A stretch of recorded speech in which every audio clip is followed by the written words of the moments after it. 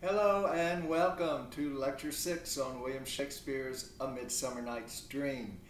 And this is not going to be the last lecture. Let's call this Lecture 6 Part 1.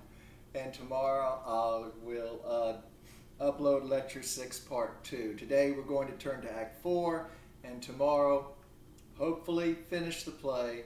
We'll turn to Act 5 and finish the play tomorrow. And in our last lecture, we left our lovers in the woods, verbally and physically abusing each other. And I'm always reminded of Puck's famous line in the play, "Lord, what fools these mortals be."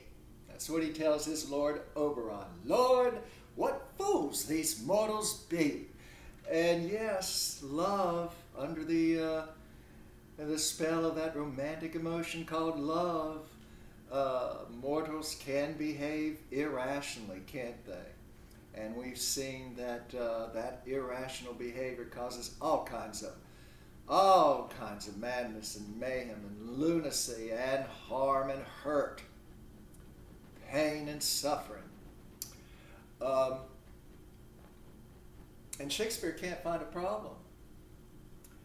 I mean, he can't find a solution for this problem, this romantic view of love. He can't seem to find a solution. Well, the only solution he is able to find in this play, he has to, as I said before, he has to dip his quill pen into that invisible ink of the supernatural realm, and with that invisible ink, he is able to resolve these lovers' problems. But you can see a supernatural answer is not going to ultimately resolve the problem. So, you know, let's turn to that, how Shakespeare begins to resolve the problem. Before we turn to Act 4, let's turn back, yes, to the very end of Act 3. I promise, this is the end of Act 3. Puck's final lines in the act. I'm on page 1376, and I'm at line 449, and you know, now Lysander and Demetrius on the verge of killing each other over their love for Helena, and Helena hunting down, or Hermia rather, hunting down Helen in the woods, ready to claw her eyes out. This mischief maker Puck, inadvertently he's caused a lot of harm, but he's actually enjoying it, isn't he? Lord, what fools these mortals be. That's probably the worst thing about Puck, is that he delights in mischief making, in pranks, being a prankster and causing people distress and harm. But here he is now. He's going to resolve the problem. Oberon has given him the antidote, and you see the word dotage or doting or to dote in the word antidote. And this magical potion that Oberon has, again, another supernatural element in the play, but there's really no such thing as a magical antidote potion. Again, this antidote, I haven't seen too many critics talk about the antidote. They talk about the magical flower juice, and we've seen that that symbolizes the romantic view of falling in love at first sight. But the realist, of course, steps in and says, no, no, no, it's all about sex, it's all about the hormones. But no, I haven't seen too many critics. I don't think I've seen any critics discuss this antidote potion, this magical antidote. But if the magical flower juice is symbolic of this romantic notion, this romantic view of falling in love at first sight, the antidote, I would argue, again, from the romantic's perspective, is symbolic of falling out of love, which is just as mysterious for the romantic as falling in love. the romantic simply doesn't have an explanation other than something supernatural is going on. It's magic. So this idea of falling out of love, which can be just as painful as falling in love, particularly for the person who is no longer loved, who once was, only yesterday, but today, no, something's changed. There's that idea of the problems with our personal identities. But the antidote then is symbolic, from the romantic perspective, it's symbolic of this idea of falling out of love, this mysterious phenomenon of falling out of love. But the realist again is going to say, no, it's just that the hormones are now, they aren't racing any longer. They're not stimulating. And so someone's perhaps become too used to his or her soulmate and is no longer that enthusiastic or interested. The first few weeks in the bedroom, lovers cry out to each other, "Catch me, catch me, catch me," and they're having such a good time. But after a few weeks, it's catch me, or not tonight, I have a headache. But at any rate, so Puck is going to place now the antidote potion, the magical antidote, onto Lysander's sleeping eyelids, and he does so on page 1376. At the very end of Act 3, Scene 2, line 449, and listen to what Puck says here. He says, "On the ground, sleep sound. I'll apply to your eye, gentle lover, remedy." And he squeezes the juice upon Lysander's eyes. And then Puck continues, "When thou wakest, thou takest true delight in the sight of thy former lady's eye." Again, notice this word true. Sounds as if Puck, too, a romantic, isn't he? True delight. It is a true delight. It's true love. And that word lady, that alerts any of us, who are battling the patriarchal order. Thy former lady's eye. Remember, there's the Lord and there's the lady. The Lord rules over the lady, and the lady has to behave. She has to, she has adhere to a particular cultural code of behavior. And then Puck says, "And the country proverb known, that every man should take his own." It's interesting, the country proverb. And of course, for Shakespeare and people at the court in Elizabethan England, people of the city, traditionally speaking, people who lived in the country were perceived as uneducated and therefore ignorant of, they lacked knowledge. And this is a country proverb that we're hearing here, which suggests that not too much thought has gone into this particular proverb, that every man should take his own. And again, that word take, just again, a subtle suggestion with that word. We know what the connotation, what the suggestion is here. Take.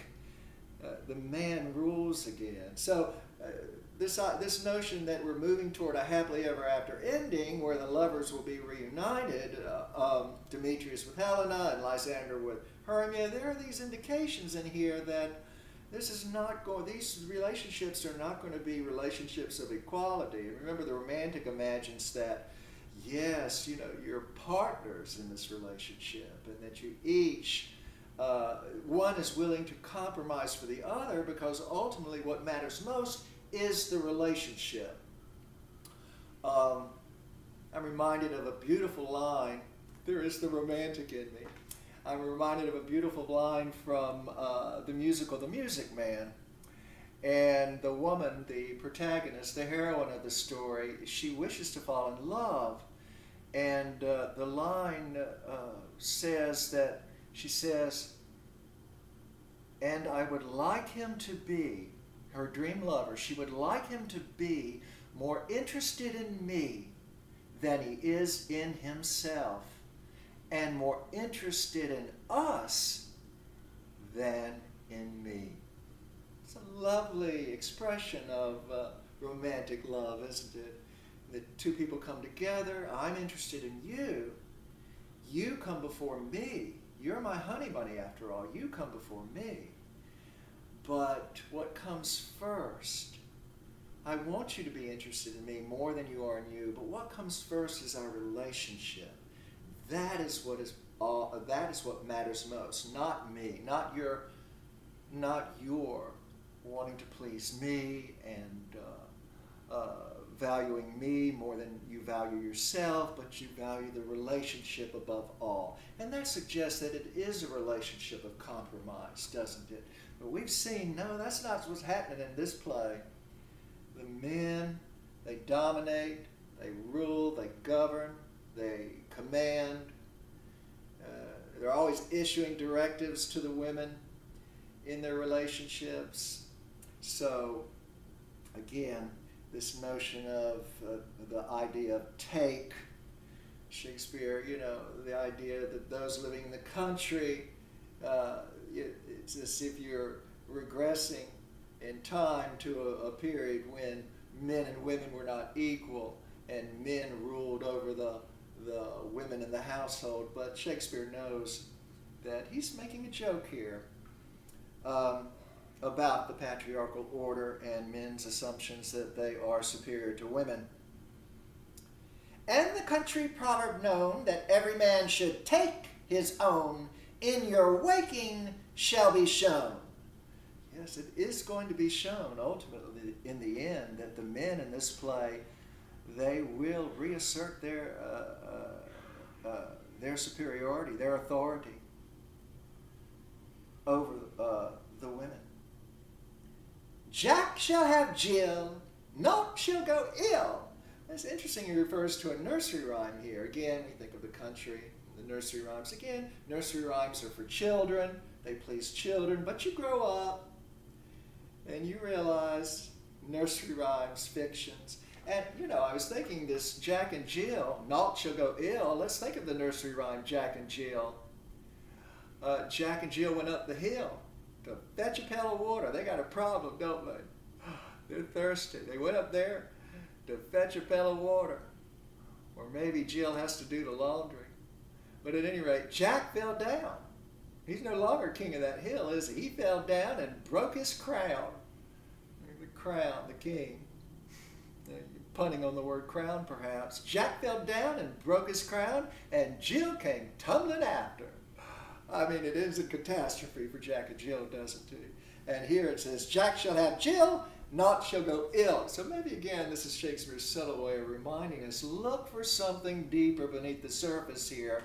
Yes, on this play, at the end, it's going to appear to be a happily ever after ending, where naught shall go ill in the future. They shall live happily ever after, but like Jack and Jill, you know, their desires have led them up the hill where, you know, they are now masters.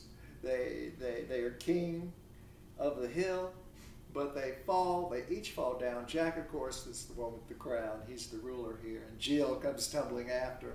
Naught shall go ill. And then this last line is particularly dark, isn't it? Very disturbing. The man shall have his mare again, and all shall be well. All shall be well. Shakespeare is going to resolve the problems, all of the problems, using this supernatural potion, this magical antidote. He will resolve all of these conflicts that we've raised over the course of these lectures, beginning with that, the true nature of true love. But it's the man, notice the image here, the man shall have his mare. Notice the metaphor, the woman is the mare.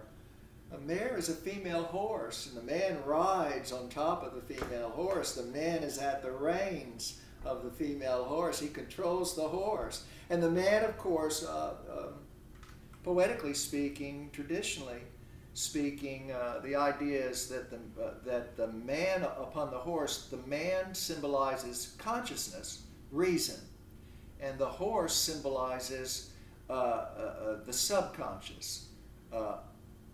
In this case, the beast, the animal, irrationality.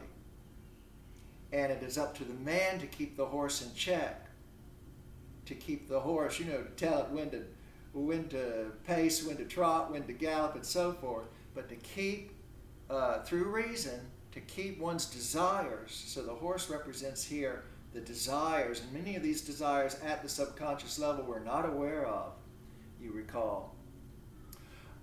So it's the idea that the man is representing reason here, and the horse, the mare, the animal, is the desires. And so the man should fall off the horse. If reason should fall off the horse runs wild, and one's desires become a wild animal, a wild beast.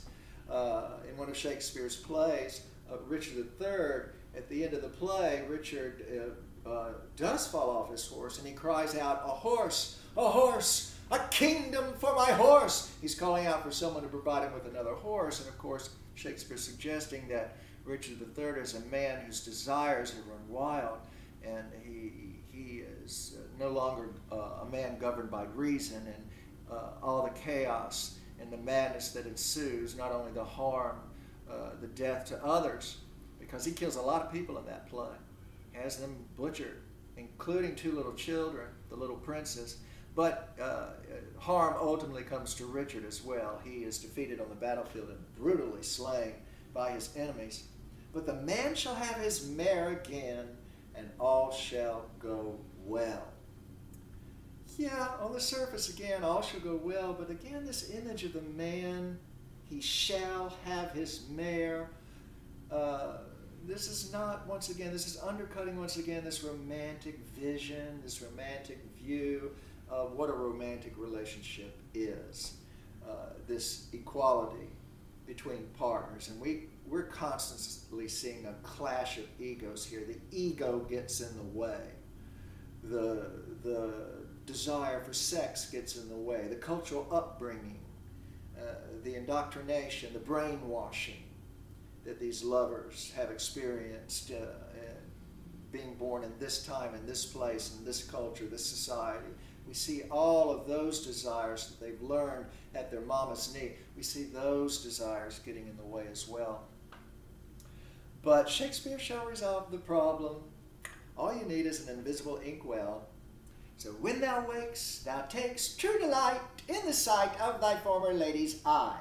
And the country proverb known, that every man should take his own, in your waking shall be shown. Jack shall have Jill, naught shall go ill, the man shall have his mare again, and all shall be well. Well, all shall be well. I'm looking forward to this happy ending, aren't you? But before the man has his mare, the patriarchal order, before we reestablish this patriarchal order, let's turn to Bottom and Titania in Act 4, Scene 1, the scene where they are holed up in Titania's bower. And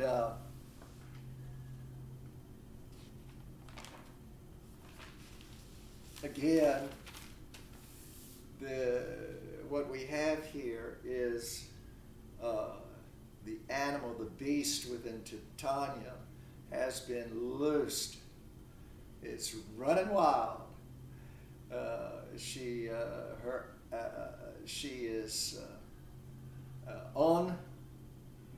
is cooking on this chemical concoction, the magical flower juice.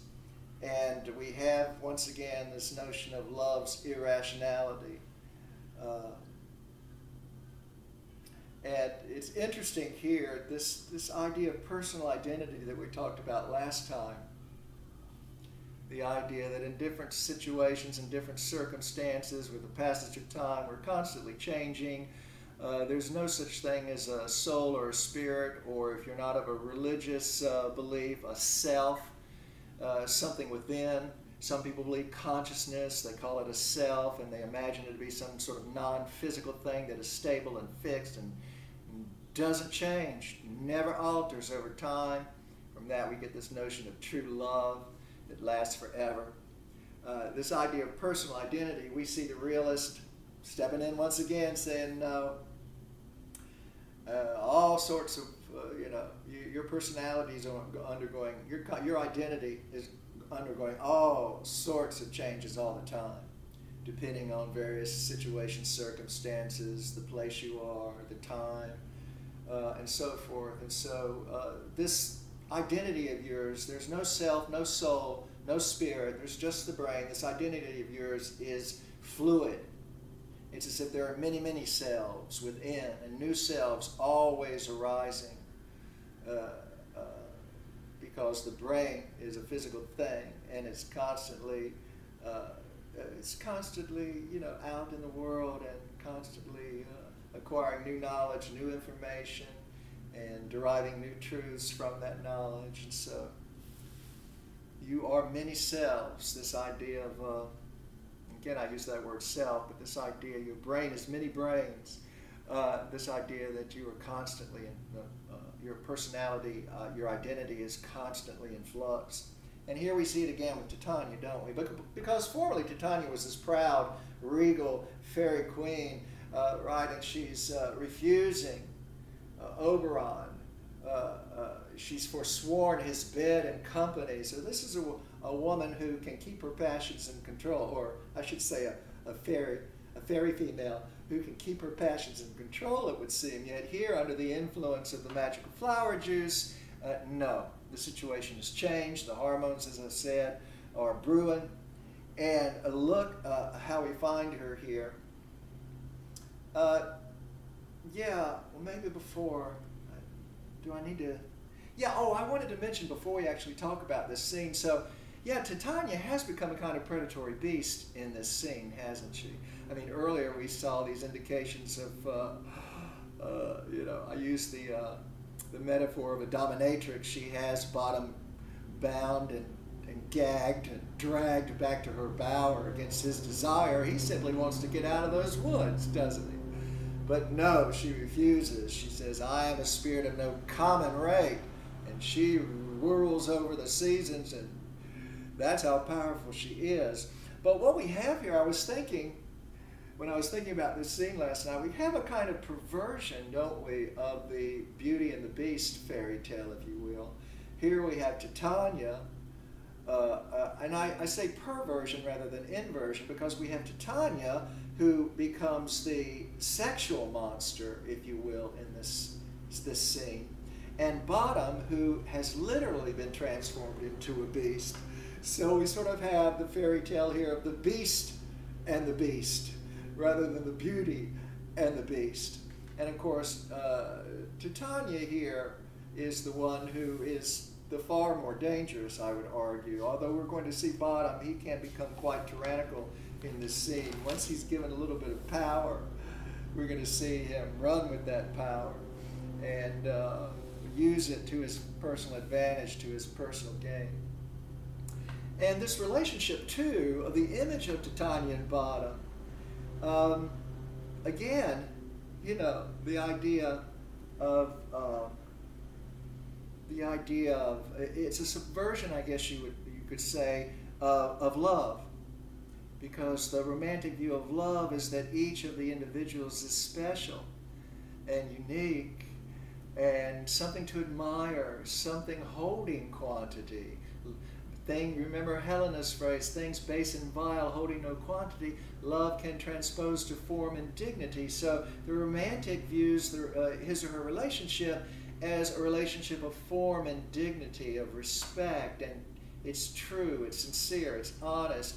And here we have, instead, we kind of have a subversion of this idea of the romantic view of why lovers are drawn to one another. Here, again, it's the hormones. This is why Titania is drawn, is attracted, why she's so desirous of Bottom. It's the hormones. But it's also, I would argue, that this image of Titania and Bottom is also a subversion of the representation of human sexuality.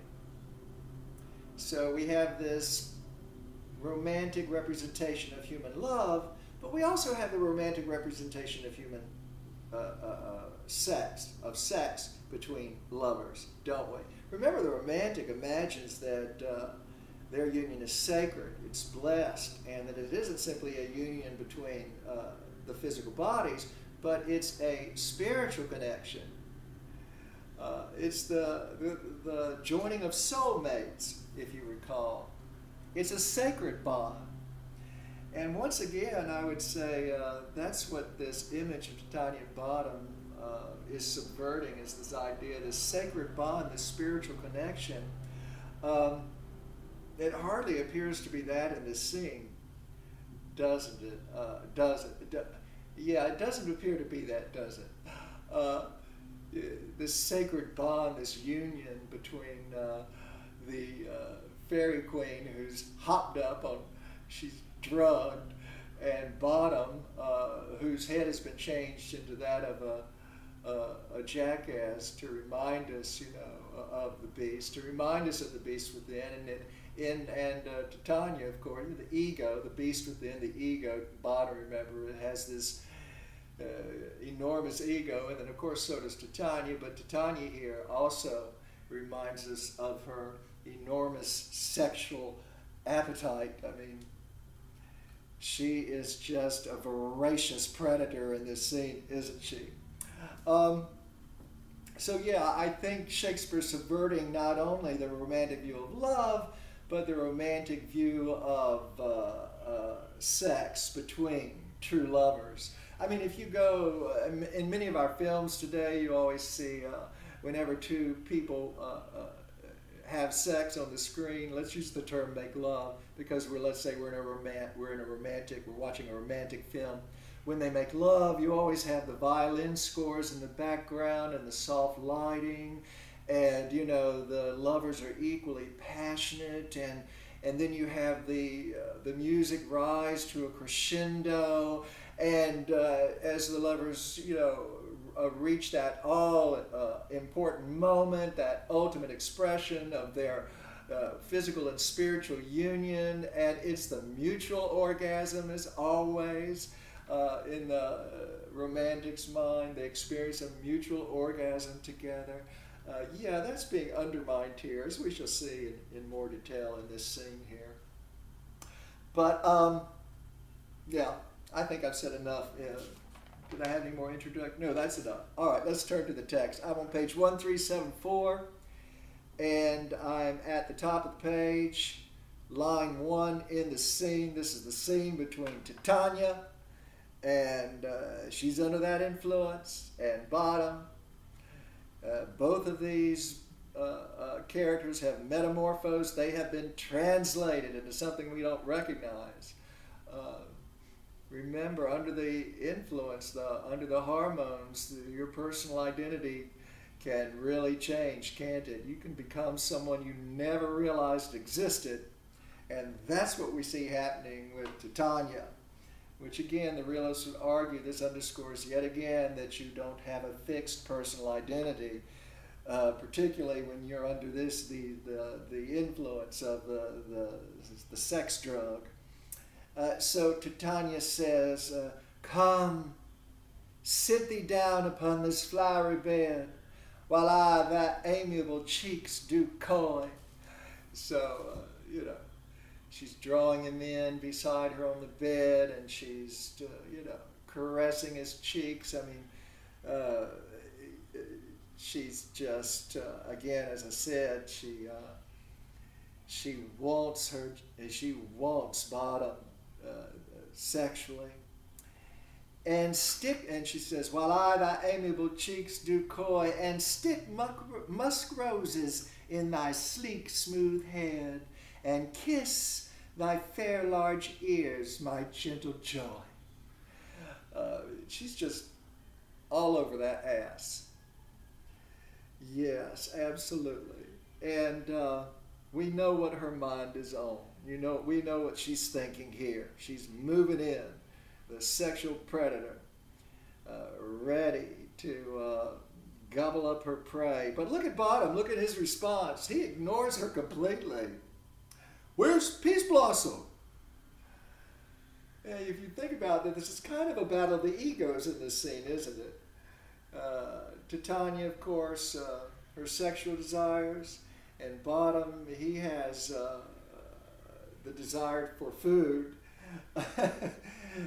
They're not really in the same play, are they? They're not on the same page here.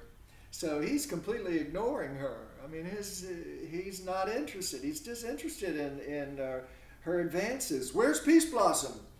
Ready. And what does Bottom want? Scratch my head, Peace Blossom.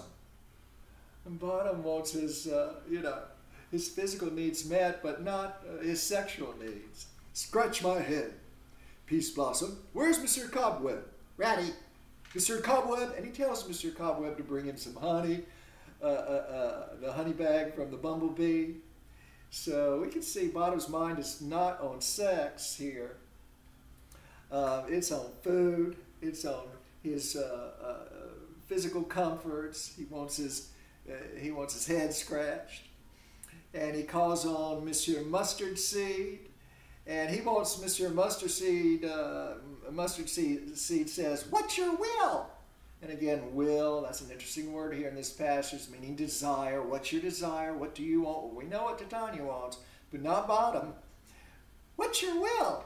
He says, nothing good, monsieur, but to help Cavaliere Cobweb to scratch. So this scratch, this itch he has is particularly bothersome, isn't he? Of course, the humor here again, is Bottom doesn't realize. He doesn't, he's completely in the dark. He doesn't know that his head has been changed into that of a jackass. And he's itching all over it. He just can't understand why. Look what he says next. I must to the barber's, monsieur. For methinks I am marvelous hairy about the face. You can see him rubbing his face there. And I am such a tender ass. If my hair do but tickle me, I must scratch. Look at this metaphor. This is interesting. I have never seen a critic point this out. But look, he's such a tender ass. And again, Shakespeare reminding us of our egos and how the reason that our egos need to be fed is underneath we have this fear of being not important, not significant, not unique. Otherwise, why would we need? What would be the need for our egos to be fed? Why would we go out into the world and try to climb that mountain, be cream of the crop and top of the heap? Why would we do that if underneath this desire, this pleasure, this carrot that we seek is just a removal of that whip? We're all tender asses, aren't we? We all have these frail, fragile egos that need stroking. And Bottoms need scratching. He's a tender ass. And he says, if my hair do but tickle me, just the littlest thing can damage our egos. The littlest thing, a look from someone. We can imagine, too, when nothing was intended. Just the tiny, that's how frail our egos are. And some people's egos are so frail, I mean, it's not enough they have $1 billion. They got to have $1 billion, and then $1 trillion. And it isn't enough that one athlete wins, the gold medal. He's got to have 5 gold medals, 10 gold medals. The actress can't just win 1 Academy Award. She wants 2, and then 3, and then 4. It's just never enough. Our egos aren't satisfied. We're always fretting, aren't we, that we just don't matter. We're such tender asses, just the littlest tickle, and we got to scratch it. He says, I must scratch. There again, this idea that the brain has a problem. It's got to find an answer to that problem. Otherwise, it's going to be in pain. I must scratch.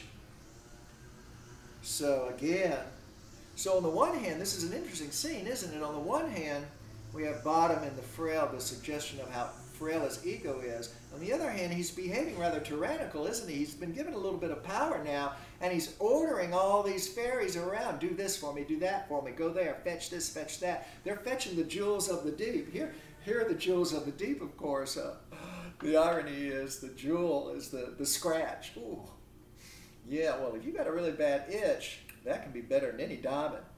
I mean, you can have all the diamonds in the world, but if you got a really bad itch, you can give all those diamonds away just to satisfy, just to scratch that itch. You know how horrible it is when you can't.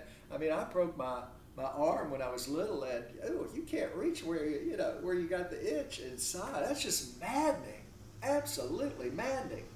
So this is the jewel of the deep for Bottom. These, and of course he's got the head of a jackass, so he wants to feed, So, these are the jewels of the deep, the irony in that. When Titania said in the last act that she would have her fairies fetch, notice she'll have her fairies do it, they'll do all the work. She'll have her fairies fetch for Bottom the jewels from the deep. And we imagine all kinds of unattainable riches, that most humans can't get their hands on. But this is what Bottom wants. When our basic needs aren't met, we'll sell off whatever we need to have them met. They must be scratched. But yes, Bottom becomes a kind of tyrant here, doesn't he? And again, I would say because for the first time, he is feeling important. And he has this enormous ego, and underneath we see the fear, that anxiety that he's worthless and doesn't. Of course, he's not aware of this, of course. But this is what we see. But look what Titania says. Again, Titania's in a different play. She's in another film here. Look, she's trying to turn his attention back to love. What will thou hear? Some music, my sweet love? And of course, music, again, one of those props of romantic love. I just mentioned the background music in romantic films. So she's calling for music. Music is the food of love, as Shakespeare says in another play. He has one of his characters say in another play, Duke Orsino, music is the food of love. I mean, it sets the mood. You're in your bachelor pad, and potential sweetie pie's coming over. You turn on that music, you set the mood. You want to get things just right. Because you got to satisfy that sexual frustration. That's what Titania's trying to do here. She's in pain. She's in pain. And she says, let's have some music, my sweet love. And Bottom says, look what he says to her response here. I have a reasonable good ear in music. Let's have the tongs and the bones. So he wants the triangles that clank, clank, clank, and the bones that clank, clank, clunk, clunk, clank, clank, clunk, clunk. This is not the kind of music to set the mood, is it? And so Titania, she's got to think. She's got to think on her fairy feet here. She says, oh, or say, sweet love, what thou desires to eat. So, again, this idea of eating, and many romantics believe there are some foods, they call them aphrodisiacs, and these foods, of course, they stimulate one's sexual desires, one's sexual longings, like in the film of Tess of the D'Urbervilles, the big, thick, juicy strawberries, and of course covered in chocolate's even better. There are these foods that people imagine will, one appetite will lead to another appetite. That reminds me of the novel Tom Jones, and particularly the film version, the film adaptation of the novel with Albert Finney, and of course the famous scene in that film and in the book when Tom rescues Mrs. Waters on the road, a woman that he's just met, and they hole up in the inn at night. They sit down to this scrumptious, delicious 5-course meal, and they begin eating. And as they do, they begin, to eat in this very sexually suggestive way, and they begin licking their fingers and their lips with their tongue, and the camera zooms in on their eyes, and they're each giving the other Google eyes. You can see this very close association with sex and food, the sexual appetite. People hunger for sex. Oh, and that reminds me, I wanted to see if I could find more, something you might be familiar with. I don't know if you're familiar with this singer named Boa, but I went online to see if I could find this connection, this link between food and sex, to see if I could find it maybe some popular music today. Not that I'm assuming that you listen to this kind of music, but nevertheless. And this is I found this song, these lyrics by Boa. Listen to these lyrics and you can see this connection between food and sex. And remember, Titania said, "Would you like something to eat?" It's very suggestive, isn't it? I imagine in Shakespeare's day, this idea of eating, she's not here referring to, "Would you like to eat some food?" is she? "Would you like something to eat, my love?" And here we have, the first verse. "When I first saw you, I knew nothing like it used to be. Boy, you have got to be the finest thing in history. The way I feel inside is just so hard to understand. You feed my appetite in ways I can't explain. If you move any closer, boy," this is the second verse, "if you move any closer, boy, there is no guarantee what I will do to you. I fear it, and it's scaring me." Here again, the ego, the sexual desire, out of control, like I've become some demon in the night. Some demon in the night. Possessed by a demon to do wreak all kinds of horrors and harms. "You look so tasty, I could eat you up alive." And then the chorus comes in. "I want to take you to my room, I'll eat you up. I want to take you to my room. Whoa, I'll eat you up. Whoa, so yum, yum. Whoa, can't get enough. Whoa, oh, oh, I think I'm in love." The irony there, I think I'm in love. This is not love, is it? "I eat you up, I'll eat you up. I'll eat you up, I'll eat you up. I'll eat you up, I'll eat you up. I'll eat you up." Poetry. True poetry. She turns to him. This very close association here. We can see her sexual appetite under the influence. "What thou desires to eat," she wants to know. And again, Bottom, he's, in another book, another play, look what he says. "Truly a peck of provender. I could munch your good dry oats. Methinks I have a great desire to a bottle of hay. Good hay, sweet hay, hath no fellow." He wants hay. I mean, I'm thinking of that movie that came out a few years back. She is in this film called 50 Shades of Grey. I mean, she's ready to get the whips and the chains out. She's already, and all kinds of, engage in all kinds of sexual perversities, because she just, as I said, she just got to have that ass. That's just what she's just driven. But Bottom isn't in this film, 50 Shades of Grey. His movie's called 50 Shades of Hay, not Grey. 50 Shades of Hay. And so they're just not going to,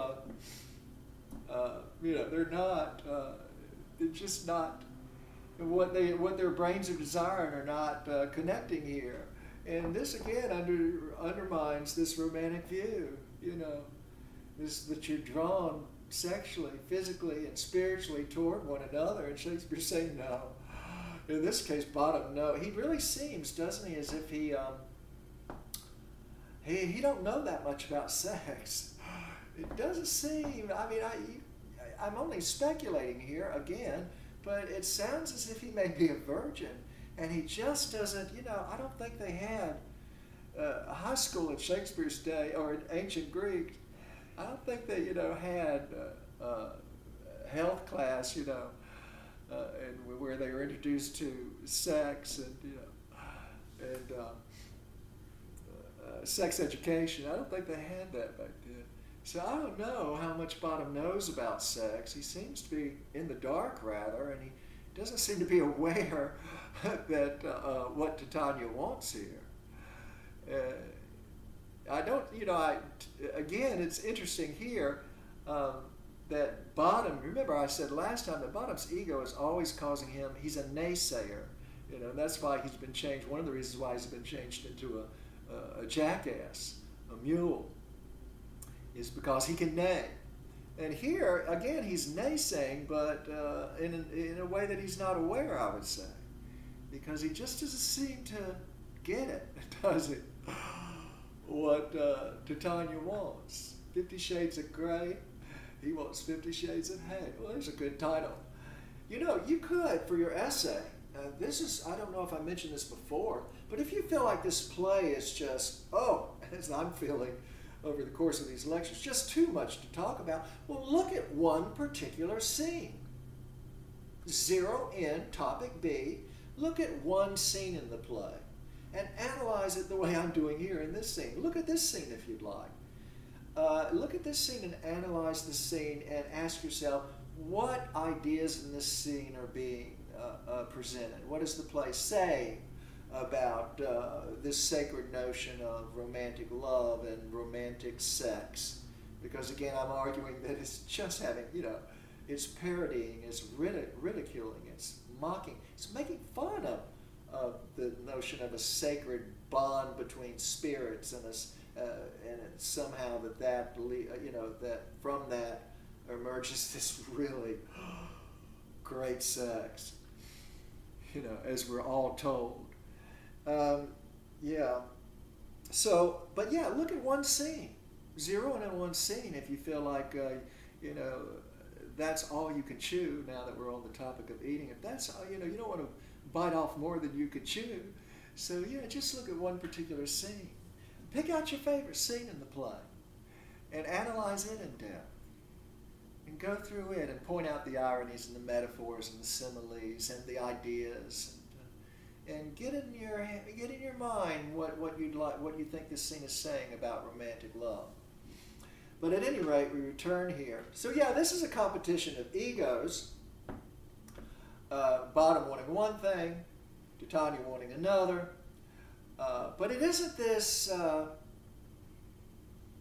they're not playing a sexual game here. It's not as if she, the competition of egos in the bedroom, she can't even, get his mind on the bedroom here. So it's not to see who dominates, who will ultimately dominate sexually, because the realist, again, this idea that lovers want to please each other sexually, yeah, well, just imagine pleasing someone else's needs and not having your needs met sexually. You can see that the ego, the sexual drive, the sexual need is a very powerful thing. It needs to be fed. Feed me, Seymour. But this always reminds me, I made a little note here. I was thinking when I read this, reread this last night, I was thinking of the movie The Thomas Crown Affair, where Steve McQueen and Faye Dunaway, he's the thief, and she's the insurance agent, and she's trying to track down the thief. And that, again, that very famous scene in that film where they are playing a game of chess. But they're not really playing a game of chess. The director, what he wants to show is they're playing the game of sex. Because the way she caresses the chess pieces on the board, and the way he looks deeply into her eyes and gives her that little wicked smile. I watched this scene from the film, and the camera zeroes in so that we can see, and of course, that we look into their eyes. We get very close shots of their eyes. And so they're really, what they are is playing it's a kind of courtship, isn't it? But it isn't a courtship of romantic love. They're not looking, they're not seeing in the other, oh, what a person of character you are. After all, he's a thief and she works for an insurance company. So, come on. But at any rate, it's not that, oh, I'm drawn to you because you're a person of probity and sincerity and character and integrity. No, I'm attracted to you sexually. And so this game of chess, it's not which we normally associate with a game of reason, that idea is being subverted again. This now has become a game of sexual desire and sexual foreplay, not a game of reason. I mean, they've only just met. What could they possibly know of each other? But at any rate, Bottom wants that hay, 50 Shades of Hay. And so Titania does it, Titania has a fair, but she doesn't, look what she says, which is interesting. She says, I have a venturous fairy that shall seek the squirrel's hoard and fetch thee off new nuts. And again, come on, Shakespeare's got to be putting on this idea. What you need are some new nuts. That's what you need, Bottom. So Shakespeare, again, a sexual pun. He loves these sexual puns. We'll see that again in Act 5, in the play within the play, Pyramus and Thisbe. So always be on the lookout, because Shakespeare likes to pun. He likes to mock this idea of romance and wants to keep telling us, no, it isn't. It's sex. It's ego. It's how you were brought up. You were brought up to believe it's love. But she says, what you need, baby, are some new nuts. And look what Bottom's response is. Shakespeare's going to continue the puns here. I had rather have a handful or two dried peas. I had rather have a handful or two dried peas. And again, you can imagine the sexual pun here. Bottom just not interested sexually. And we know where the sexual hormones are produced in the testicles. And so his testicles here, what he prefers, he doesn't want two new nuts. What he wants are two dried peas, two little shriveled up, dried up peas. And again, it underscores this idea, maybe Bottom's asexual. I've never thought of that. Maybe, there are some people who just don't have that interest. I've always thought that he's a virgin and he's just clueless. He never attended sex education class in high school, so he just doesn't know what's going on. But maybe he's asexual. And A, again, the Greek prefix meaning without. He's just without any sexual desire. His two little dried peas, they're just not producing those hormones that, cause the rest of us to go mad and insane. To pursue whatever we want with the soul of love. You notice the irony in that expression, the soul of love. No, that's the beast. The soul of love is the animal, the beast within us. But anyway, that's what Bottom wants, two dried peas. But then look where his attention turns next. I mean, he's completely, as I said earlier, disinterested. He said, but I pray you, let none of your people stir me. I have an exposition of sleep come upon me. So Bottom wants now to go to sleep. I mean, he's had his fill. He's been scratched. He's had his itches scratched. He doesn't have any other itches to be scratched like Titania. She's itching all over. But not Bottom. He's satisfied. He's ready for bed now. He's ready to go to sleep. And normally, of course, we think of sleep as following the sexual act, but Bottom here wants to sleep before. Of course, as I said again, I don't think he realizes what Titania wants, but he's ready for sleep now. His animal needs have been met.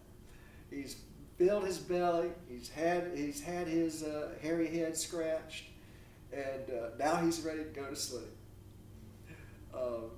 And so Titania, again, she jumps at this, doesn't she? He's ready to go to sleep. Because, again, in her mind, sleep, bed, this is what my lover wants. All right, finally, at last. Let's go to bed then. So look what she says. Sleep thou, and I will wind thee in my arms. And then she tells her fairies to be gone. She wants everybody away. She wants her privacy. She wants to be with Bottom all by herself. Look what she says. Fairies, be gone, and be always away. Be away in all different directions. I don't want nobody near us. She wants her privacy in her bower, in her boudoir there. And then, of course, the question becomes, here at this point, do Bottom and Titania have sex? Big question. Critics have looked at this question. If you've watched several film adaptations of the play, some directors give us the G-rated version where Titania and Bottom simply cuddle up together. And that's all they do. So you have the G-rated version, the version for children. And then, of course, you have the X-rated version, the version for adults. And I've seen a couple of performances live on stage with the X-rated version. It's quite, can be quite entertaining. Much more so than the G-rated version. But do they engage in sex? That's the question here, isn't it? Look what Titania says next, now that they are alone. All the fairies have exited the stage, and she says at the bottom of the page, so doth the woodbine, the sweet honeysuckle, gently entwist. The female ivy so enrings the barky fingers of the elm. Oh, how I love thee, how I dote on thee. And of course, I've just read you the G-rated version, where she's simply cuddling in his arms, and you get this image here. Shakespeare gives us two metaphors here in these lines. The woodbine,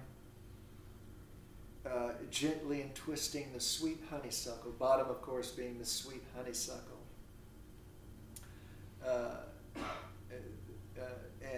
We know earlier that Bottom had called for honey. He's interested in, the honey that the bees make here, but this honeysuckle is the honey that comes from the flower. Keep that in mind. And then we get the second metaphor here. So the first metaphor, we have the woodbine, and of course, Titania is a fairy of the woods, and the sweet honeysuckle is being gently entwisted by the woodbine. So you can imagine her arms, as she moves in and snuggles with Bottom, and they embrace. And then the second metaphor comes. The female ivy so enrings the barky fingers of the elm. So again, you imagine her cuddling, snuggling up, getting closer. And then she whispers in his ears, oh, how I love thee, how I dote on thee. And you get the exclamation at the point, and they drift off to sleep. So that's the G-rated version. I would say that's the weakest of all the versions. Because we've seen up to this moment, I can't imagine that Titania. I mean, yes, she's serving her love, his needs come first, but remember, the realist is going to say, no, it's not about Honey Bunny's needs coming first. The ego says, I want my needs met. I don't want to have to scrub that toilet. You scrub that toilet.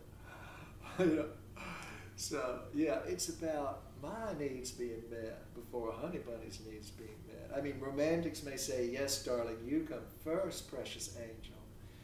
You always before me. But in reality, no. So I would imagine that Titania here, we've seen her sexual frustration and her longing. And this animal come out in her. Her identity is completely changed here under the influence of these sex chemicals, these sex hormones. The juice, right? Her brain, it's like the blender, the juice blender. That blender's turned on full speed. That juice is going around in the blender. You just got to taste that juice.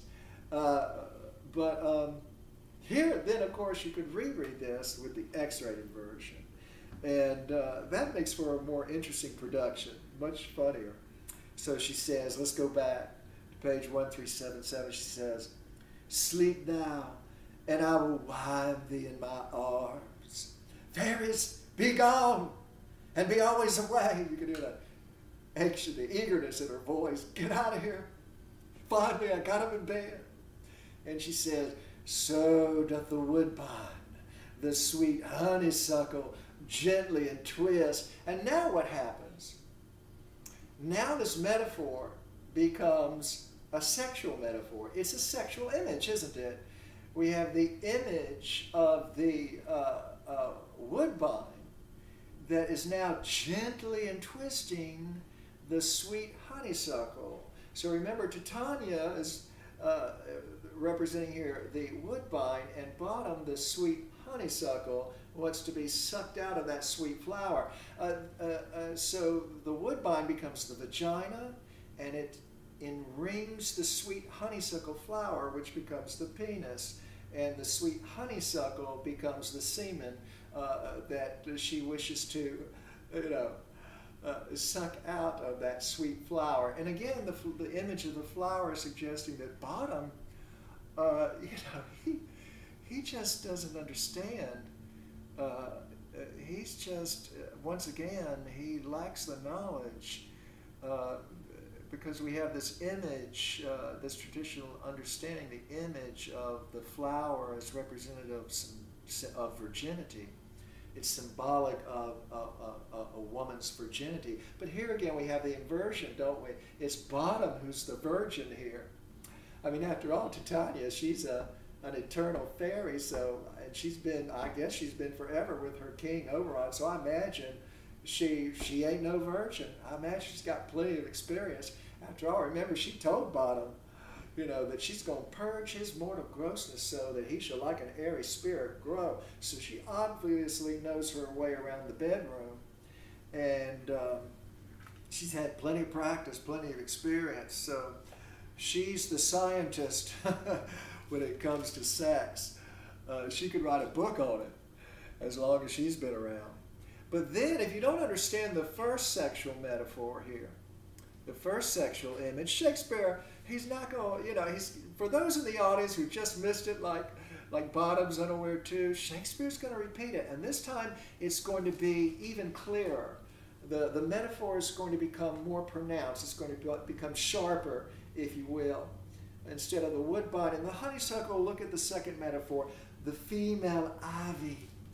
Again, now it's the female ivy. Shakespeare's alerting to us just what the female ivy represents. And again, it's going to enring the barky fingers of the elm. And of course, the barky fingers, again, we have this image of the vagina and the penis, and the female ivy that enrings the barky fingers of the elm. And then there's this dash mark.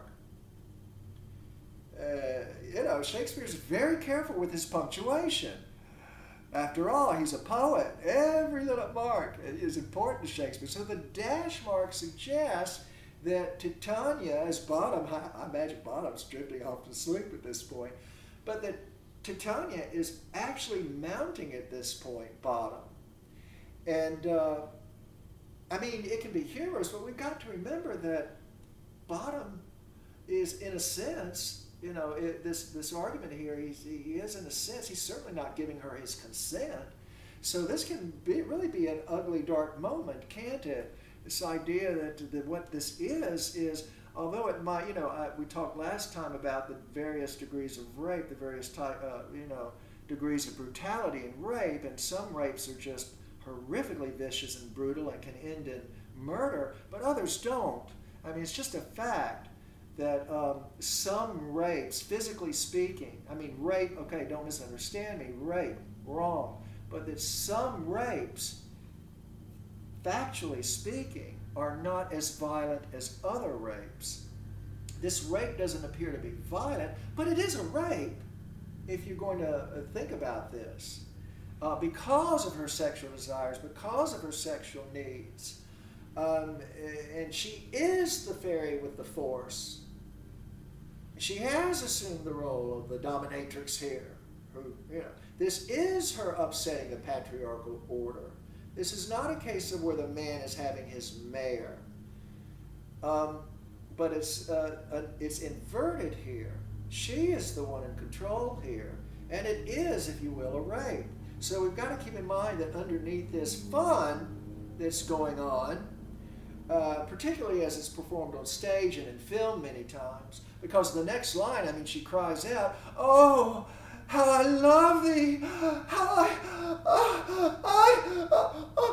dote on thee!" I mean, you can hear Shakespeare. He wants these words to be interpreted as the orgasmic moment. This is her climaxing here, sexually, the sexual climactic moment for her. I'm always reminded of this film, Harry Met Sally, where, this young couple, and they're always spurring with one another, and they're sitting in a restaurant, and Sally tells Harry that, women aren't as great a lovers as they think they are. We women, we have to fake it all the time. And Harry says, "Oh, no, that can't be, none of the women I've ever been with fake it." She says, "Oh, you'd be surprised." He says, "Oh, no, I'd know in a heartbeat if it was fake or not." And so she, right there in the middle of the restaurant, you've got to watch this film if you haven't seen it, When Harry Met Sally, right then, to prove her point, this contest of egos again between Harry and Sally, to prove her point. Harry says, "Oh no, I'd recognize in a heartbeat. I'd know for certain if the partner I was with in bed was if she was faking, if she's faking an orgasm, I'd know. I could read her mind." The romantic in him, and the realist in Sally comes out, doesn't she? Says she stands back, and then she goes, and she gives a really good performance. An Oscar-worthy performance. The method actor comes out here, and she actually, it appears as if she is experiencing an orgasm. This actor, who is the actor who played this role? I think it was Meg Ryan, don't quote me on that. But yeah, I mean, Meg Ryan is a method actor. So remember, method actors, they aren't classically trained. Classical actors are trained to speak the lines and to pretend they're crying. But they're not really feeling the emotion that comes with crying. I mean, it can look as if they're crying, but they're not trained to actually feel that emotion. Whereas method actors, the school of method acting that begins in the middle of the 19th century, and of course Marlon Brando being one of the great method actors of all time, he sort of begins this movement toward method acting. It's the idea that actors don't, many times they don't even learn the lines very well, but they inhabit the character they're playing. They actually live the lives of that character. They become that character. So they want to understand that character from a psychological, they want a psychological understanding of that character. And so they spend weeks in preparation becoming that character so that when they do feel the emotion, when they are crying on screen or on the stage, they're not pretending. I mean, they have reached that moment, which I guess would be the climactic moment in acting, wouldn't it? The orgasmic moment for an actor, if you will. They have reached that moment where they are no longer acting. I mean, the ultimate goal of the actor is to not appear as if he's acting. It's real. Which is why so many actors have trouble with Shakespeare. I mean, the language gets in the way. Kind of hard to feel when you're reading this poetry, this poetic, this lyrical language. Very few actors can pull off Shakespeare. That's why I'm not particularly appreciative of, I don't particularly care to watch adaptations of the play, because it's much more real in my imagination when I'm reading it. But yeah, I mean, Meg Ryan in that scene, yeah, I think her name was Meg Ryan, that's right, it's come back. She actually experienced the orgasm right before it's on the stage, and there's a woman, an elderly woman sitting at the table. Everybody in the restaurant, they all stop eating. Their mouths drop to the floor, and all the silverware, all the waitresses drop their trays, and all the silverware clanks, clinks, and clanks, and everybody stops and listens. and watches Meg Ryan experience an orgasm in the middle of the center of the restaurant, and the elderly lady sitting at the table next door turns to the waitress after Meg Ryan goes, "Ah!" And the elderly lady says, "I'll have what she's having." So it's a great moment in the film. So yeah, I mean, I would say of these two interpretations, certainly the one that is that's playing for laughs is the sexual, the X-rated version. Because remember, we're in a comedy, so it's going to be played for laughs. It's not going to be played as if you're in a romance where, again, that can undermine this idea of romance. This isn't going to be played seriously in a romantic comedy. So it does bring the audience, you know, I've sat in both types of performances, in the audience in the X-rated version. I mean, they're the ones hee-hawing. I don't know what's going on with Bottom. It may be that Bottom's sound asleep here at this point. It could be, or he could just be stunned, and you know, it could be that he just don't know what's going on. But so the second version. But I would argue ultimately, and I've never, you know, critics will debate this point, but I've never come across a critic who says, well, there's a third interpretation here, and that's the third interpretation that Shakespeare's actually going for. I mean, don't misunderstand me. I'm sure in Shakespeare's day, I'm sure on the stage, they went for the X-rated version. And the language reveals this, the sexual metaphors, and we know the conventional symbols here, the flower, and so forth. But there is a third interpretation, and that is that what's going on, what's happening with Titania, is that she's experiencing the orgasm imaginatively. It's a head game. It's a head game. And whether you play it that they're just cuddling, which I think is the weakest interpretation, because that's not going to reveal that sex is a head game. It's not this romantic notion that you see in films, and maybe you've seen your fill of these films, where the two lovers, they do a mutual, together, focus on one another, looking into each other's eyes, and they, you know, this orgasmic moment, and it's always, as I said earlier, it's always a mutual orgasm that they experience together. That's the union of body and mind.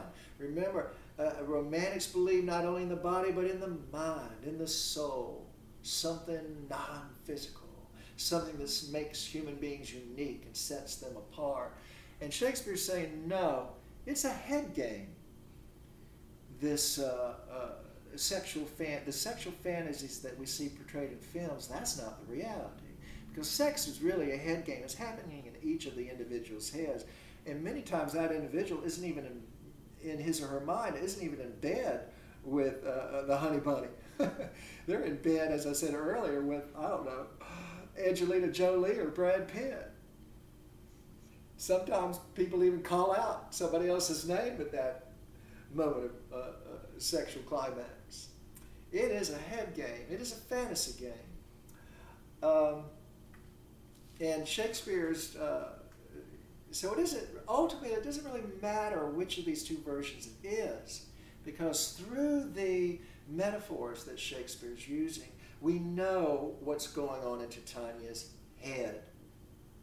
This is what's going on in her head, this union between her and Bottom. And it is sexual, purely sexual.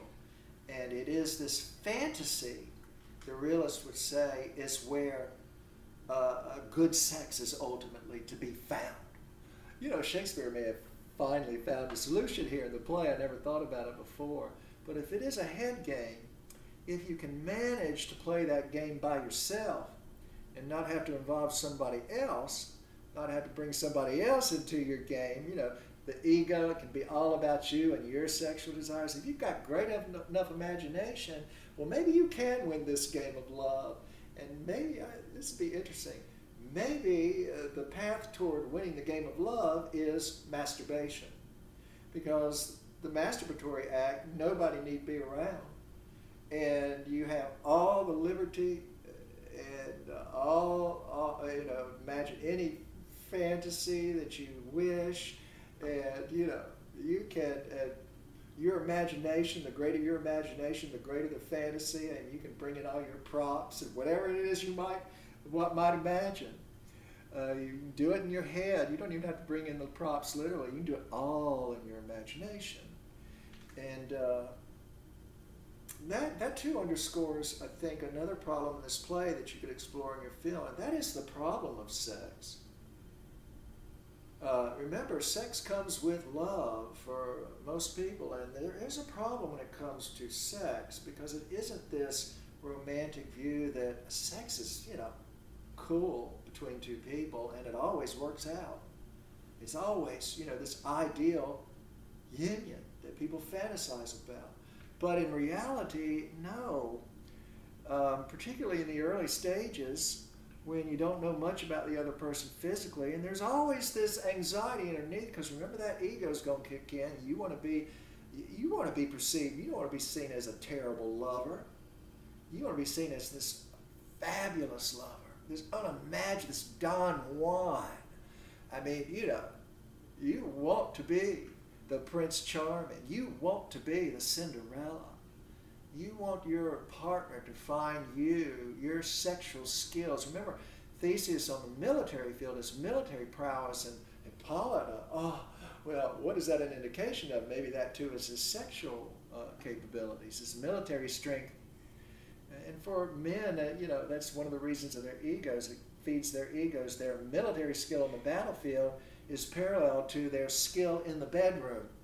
The kind of soldier in the bedroom, if you will, going into battle to prove that, yes, you can woo that baby with your sword. Remember Theseus' line, I wooed thee with my sword. Well, he showed her on the battlefield that he can woo her with his sword. Many critics say that he suggests that he raped her, but I don't think so. That kind of spoils this idea. Now he's going to show her, because he hasn't consummated, they aren't married, he hasn't consummated the relationship. That's why he's so eager at the beginning of the play. But now he's going to show her his sword in the bedroom rather than the battlefield. Well, there's a good title for your play, The Sword in the Bedroom. You could focus on men, the male ego in this play, and their need to dominate over women to show that they are the military heroes, on the battleground of sex, the bedroom, the master bedroom, the king-size bed. So, yeah, I've lost my train of thought now. But at any rate, the romantic, the reality of sex is that the body gets in the way of the fantasy. And so particularly if you don't know anything about your partner, you want to be perceived as a great lover, and now you've got to worry, well, how do I touch my partner? What does he like? What does she like?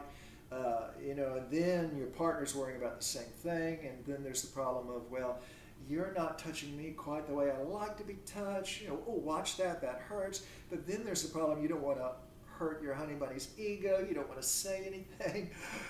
So it can really, the body, the physicality of sex can just drag the fantasy into the dirt. I mean, it can tie it. I mean, the fantasy of sex is you're cruising down the highway in your Corvette, but, the reality is you can find yourself tied to the fender in the back of that Corvette, and you could be dragged down that highway, and you could end up bloody and beaten and just defeated completely. I mean, we know the problems that, in our society, that many men have, the anxiety, and they have to take drugs, So, I'm not making fun of that problem. I'm sure it's painful, but it is back to this idea of the ego, isn't it? And then in addition to this problem of the body and not knowing exactly, you're much more familiar with your own body than you are with somebody else's body. You know what feels right. You know what feels wrong. You know what is painful. You know what alleviates that pain, what we call a genuine pleasure. But what the romantic calls that. But then there are also the consequences of sex. Children. That's a big consequence. And particularly if you don't want children. I mean, in Shakespeare's day, that's a big problem because they didn't have the kinds of, they didn't have prophylactics. You couldn't go down to Walgreens and buy yourself some Trojan condoms.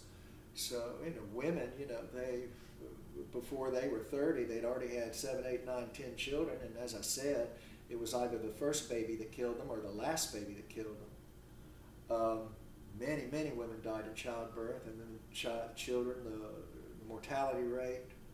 You're going to watch several of your children die if you're living in Shakespeare's day. I don't think many people today would want to have children if they knew that they're going to have to watch half of them die. One of Shakespeare's own children, his only son died. The plague got him. So yeah, there's this problem of children, isn't there? And children can kind of spoil a romance too, can't they? I mean, it's no longer just the two of you now, it's the three of you, and the dynamics in the relationship change. And as we've seen in this play between Titania and Oberon, the little changeling boy, he's changed the dynamic in the relationship. Oberon is jealous of Titania's attentions to the little changeling child. I mean, that's why he's seeking revenge. Not because he believes she's been stepping out on him, but because she's turned all her attention away from him, because she knows he's been stepping out on her. So they're each retaliating against the other, but the introduction of this child, children can be a problem for the romantic. And we see also, remember, Shakespeare has the votaress, Titania's worshiper, die off stage during childbirth. And this little boy is orphaned. Shakespeare's day, children were orphaned. And look at the parents who are going to raise this child, Oberon and Titania. I don't know about you, but if I were a child, I wouldn't want those two people for my parents, not with their egos. They're just so focused on themselves. And they only want me, they each only want me because I'm being used as a tool, a weapon, so that they can defeat the other. I'm just a means toward their end. So yeah, if I were a baby, if I were that little changeling boy, I wouldn't want to be there. I wouldn't want them for my mama and daddy. A lot of parents are like that.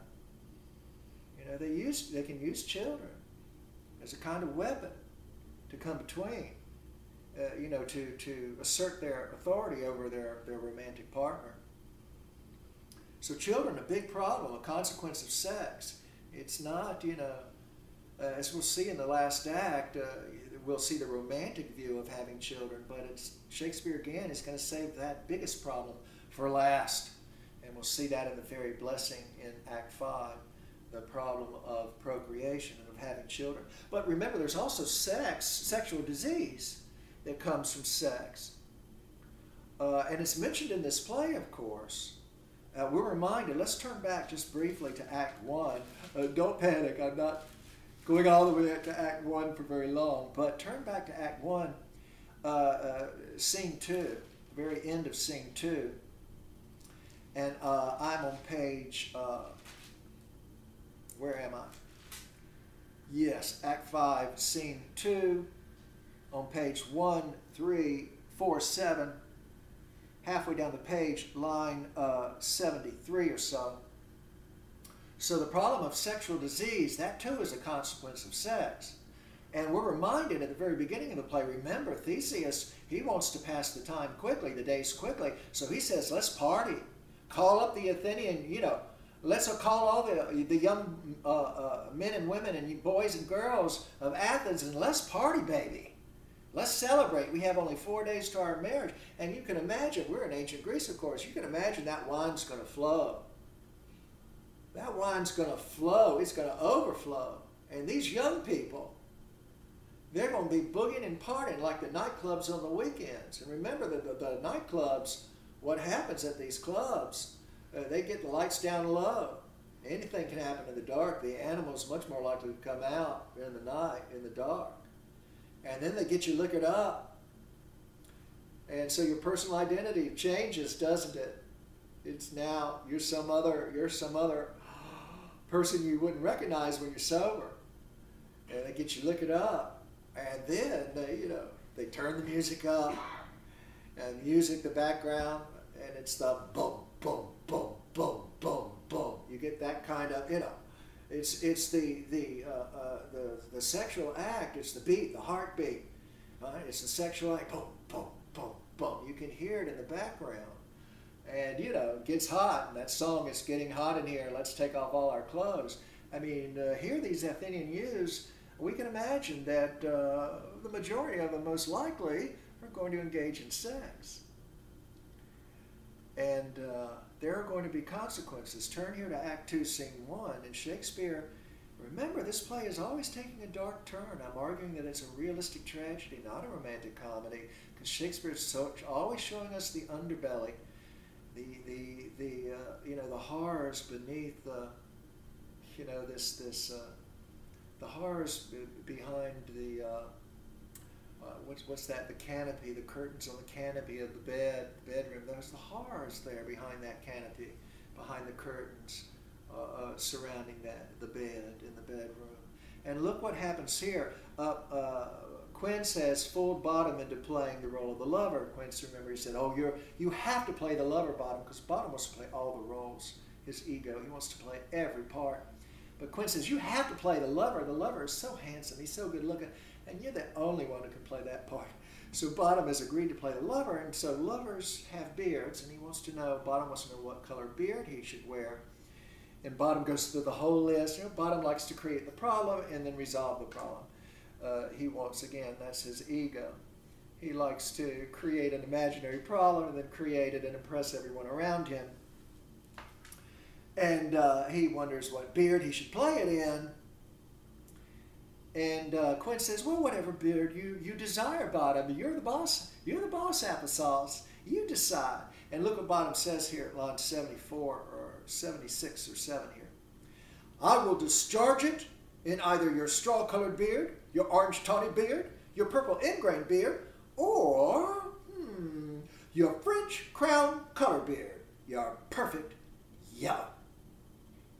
And that first word at the top of his speech here, that word discharge, Bottom's one of those people who uses the wrong word. He means I will perform, and he's using the word discharge for the word perform here. But discharge, of course, there again is a sexual pun. And Shakespeare's reminding us of the penis and the discharge that comes from the penis, the semen. And so Shakespeare's alerting us here at the top of the speech. Something here, a point he wishes to make. And the last colored beard that Bottom talks about is the French crown colored beard. The French crown, the gold coin. That's the color of gold. The French crown colored beard. And Quince, look what Quince says. It's up to Quince to make the sexual joke. Because again, I would say Bottom, he can't make a sexual joke openly. He just doesn't have any idea. Just doesn't know enough about sex. And Quince says, "Some of your French crowns have no hair at all. And then you will play barefaced." And you see here, down here in your footnote, this says that this is a reference to the sexual disease syphilis. And that, of course, you catch this disease, and the first thing that alerts you is that the hair all over your body, everywhere on your body, drops off, falls off. And you have absolutely no hair at all. That includes the beard on your face. He says you'll play it barefaced. And, of course, it's the French-colored crown, because, you know, the English and the French, their egos, they were always competing against each other. And so the disease, of course, it's the French who brought the disease to England and gave it to the English. It's those, you know, the evil forces, the evil French forces in the battle, you know, where the English, the good forces will triumph in the end. You know, these are romantics. They're just everywhere. But yeah, that was the first consequence of catching this disease. And then what happens next is the disease eats away the cartilage on your face. And it takes a long time to die. And you can imagine this disease eating away your ears and eating away your lips, your eyelids, and the cartilage on your nose. I mean, you begin begin to see the skull beneath the skin. I mean, it's the syphilis becomes symbolic of a reminder of one's mortality. In Hamlet, we'll see this idea. Hamlet's one of those beings who, because of what's happened in the play, he's one of those few people who, when he looks at the human face, he can see the skull beneath the skin. And syphilis then becomes symbolic of this idea of mortality, of death. Remember Lysander, war, death, sickness. They lay siege like an army that surrounds the fortress of true love. They lay siege to true love and conquer it. True love does not conquer all. And here we have this image of syphilis eating away. And it's come from sex, the sexual act, the reality of the sexual act, not this romantic notion that people have of the sexual act. And many people today, still today, they will engage in sex without a prophylactic, without protection. Now, true, we don't have syphilis anymore. I mean, you catch syphilis today, you can still catch it, but you go to your local health clinic and penicillin, clear it up. It still won't be painful, of course, but it's going to clear it up. Gonorrhea as well. But in Shakespeare's day, there wasn't no cure for syphilis, gonorrhea.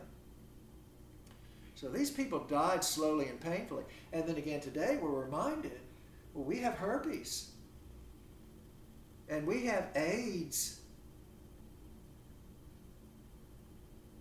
And many people still don't take precautions. They're romantics in the imagination. It's not going to happen to me.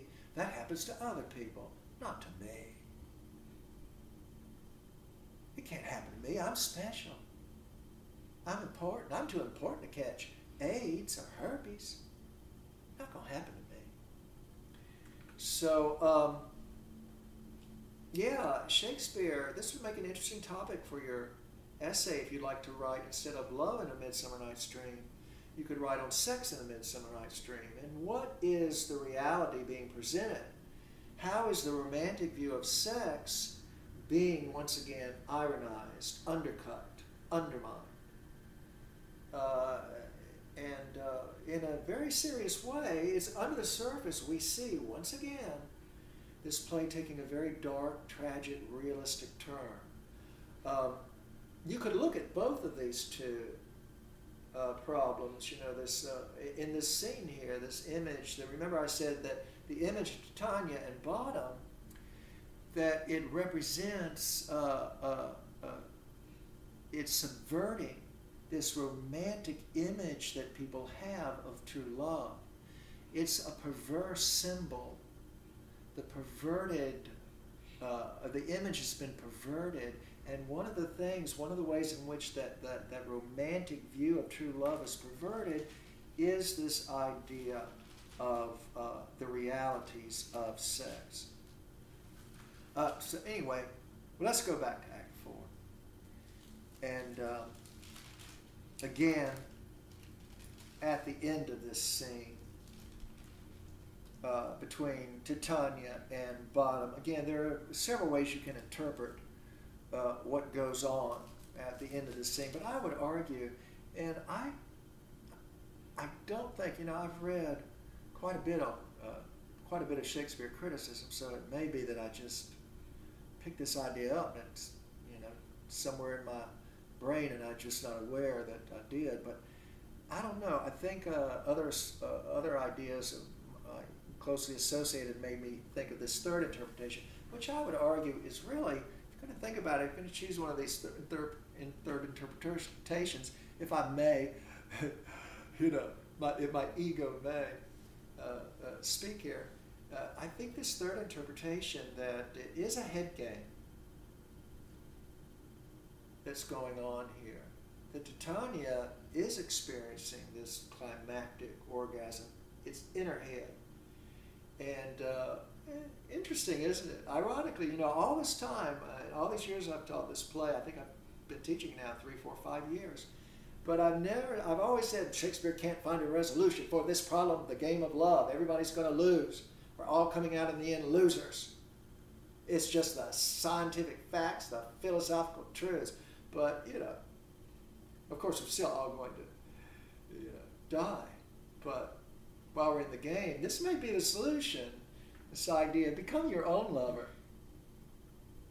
It's safe, no children, no sexual diseases, and no problems, no awkward trying to understand, figure out your partner's body, and the problems of your partner trying to figure out your body. Yeah, all these problems just poof, vanish like magic, don't they? Poof. With the realistic view here, that is a head game, and the beauty of this game is the more powerful your imagination, the greater the orgasm, the greater the climax, the greater the fun. And nothing can get in the way of that imagination of yours, I would assume, because it's up here, in your head. Imagination is a huge, it's an important topic in this play, but the imagination is up here, and there just ain't no limits. It's not the real world. Remember the law of identity, the law of causality, the law of determinism, all these strict scientific rules that say, no, you're limited. Not up here. At any rate, let's take a pause, and I shall return.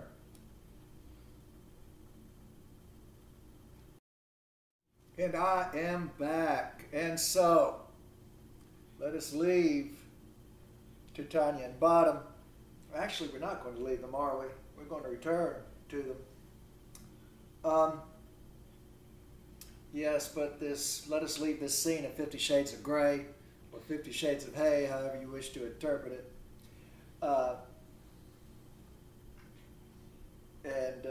This idea of personal identity, again, remember, this idea that, yes, we do, our identities are constantly shifting, shape-shifting, like Puck, the shapeshifter in the play. And our identities are not fixed. They're not permanent. And that point is being made here under the influence of the hormones, the sex hormones. Titania, the beast within, is awakened. And that can happen to us as well. We've seen the beast being awakened in the lovers, but here we see the sexual beast in Titania being awakened, and that can happen with us as well. You could say all you like, no, I would never do such a thing. Huh? No, you want me to do what? What? Put that whip away.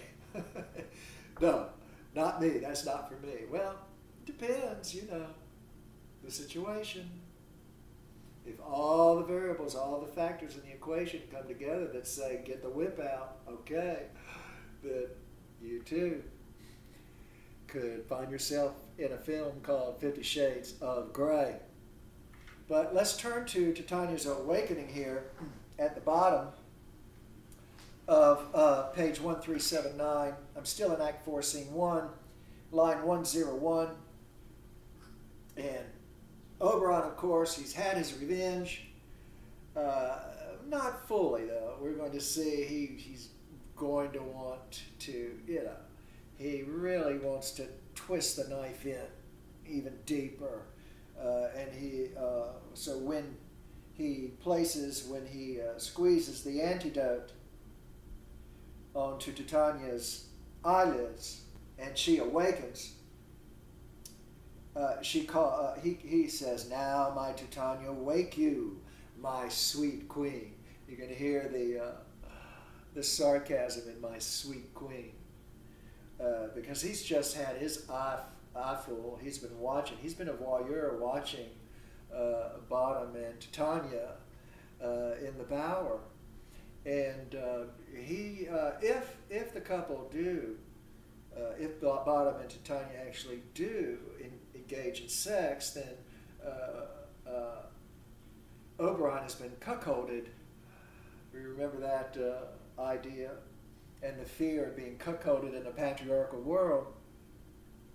So, but it may be the case, remember, Oberon believes Titania has had a thing for Theseus, and so it may be, they have been together for an eternity. It may be that he's willing to be cuckolded, to accept the pain and the humiliation that comes from that, because there is a greater pain that he's suffering. And it's the notion that pain is still intrinsically bad. In and of itself, it's a bad thing. Being cuckolded, being cheated on, having his wife cheating on him, that's painful. That can be humiliating. But this other pain is greater. And if in order to escape the first pain, this pain that Titania has denied him the bedroom, I mean, that might be painful enough, but I would argue that it's more his ego. He is the fairy king. And the first lines that come out of his mouth when he speaks to Titania, they're ill-meant, she's proud, and he says rhetorically, "Am not I thy lord?" So this ego of his even trumps his sexual desire. And so it may be that now that he's had his revenge, he will always have this. If he chooses to tell her what occurred, he will always have this to humiliate her and to shame her and to lord it over her, if you will. And that will feed his ego, and he will be able to maintain his position of authority. I mean, some partners in a relationship are humiliated into submission. They are shamed into compliance. And that's certainly one way you can interpret it. There might be others. I'll leave that up to you to think about it. Which brings up an interesting point. Shakespeare doesn't always fill in the blanks about what's motivating the characters in his plays. And I would argue that's because in reality, we don't fill in the blanks for each other. When somebody acts a particular way, they don't necessarily explain themselves to himself or herself to other people why they behave this way. If I say, "I'd like a Pepsi," I don't then say, "Oh, well, I'd like a Pepsi because here's what's motivating me. I haven't had anything to drink for the last 3 hours, honey, and I'm getting kind of thirsty here." And, I don't go into great detail explaining what's motivating me. So Shakespeare, I think he gives us enough of the details into a character's behavior so that we can piece together our own interpretations.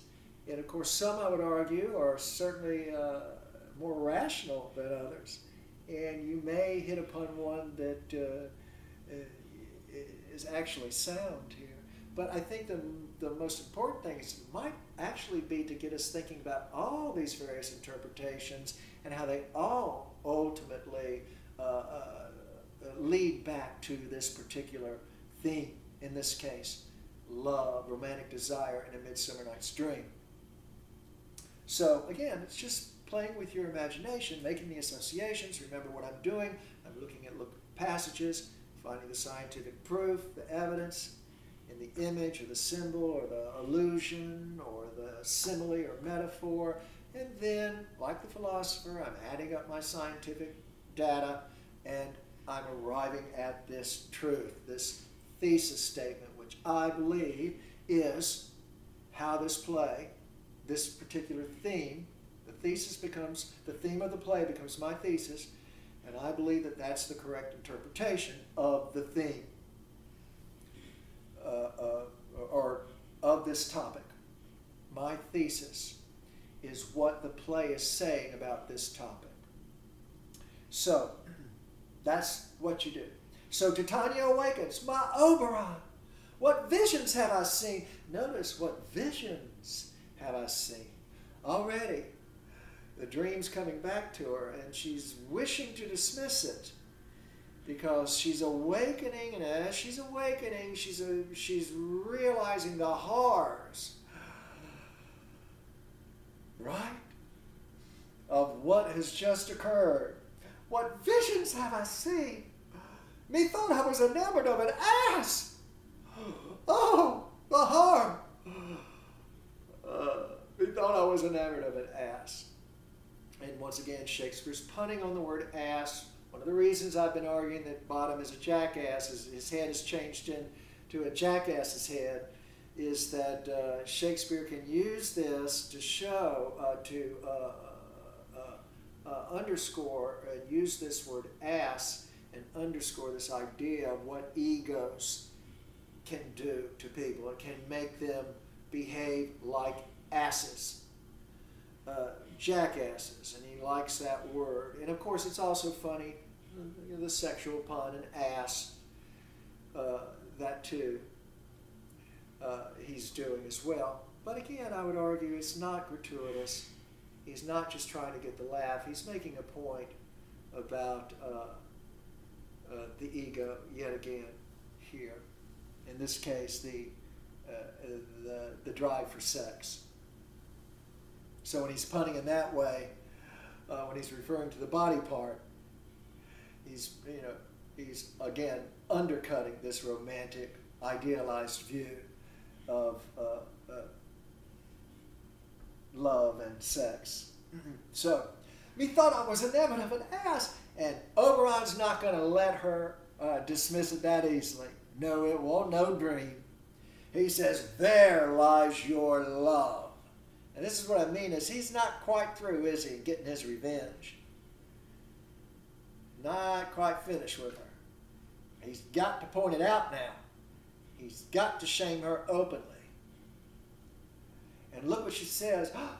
How came these things to pass? Look, what's going on? I mean, she wants to present herself, oh no, I mean, I'm innocent of all this. Don't suspect me. No, I don't understand what happened. What happened, It's like someone waking up after having imbibed too much or after having been on some sort of drug high, and what happened? What occurred? You roll over in bed and you go, oh my God, I went to bed with an ass. That's what you wake up in the morning and find. Oh my God, how came these things to pass? Oh, how mine eyes do loathe this visage now. Oh, and again, this underscores this notion of personal identity. And she's somebody else now when she wakes up. Right? The circumstances are different. The situation's different.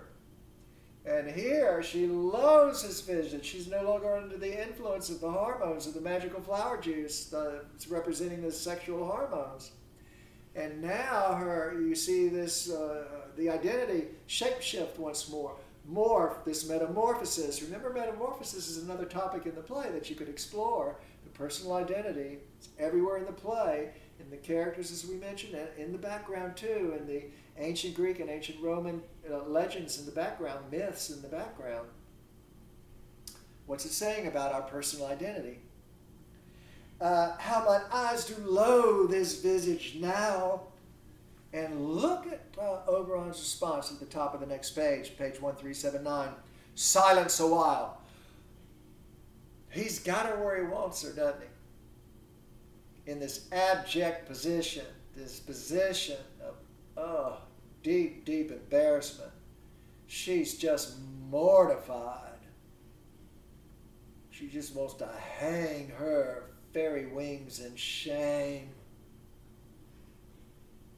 Hang up her fairy wings. She's no longer deserving of being the queen of the fairies. But here he takes that opportunity and he orders her, silence a while, shut up.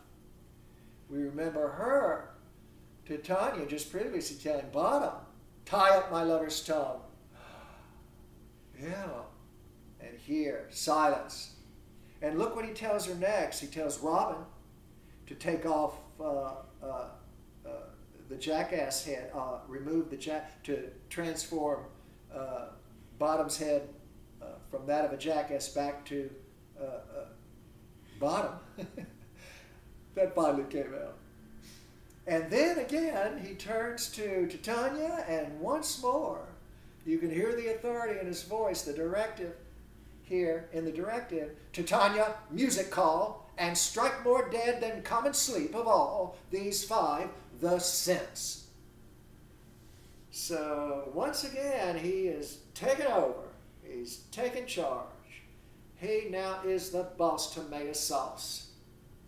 And she better know who she is and where where her place is.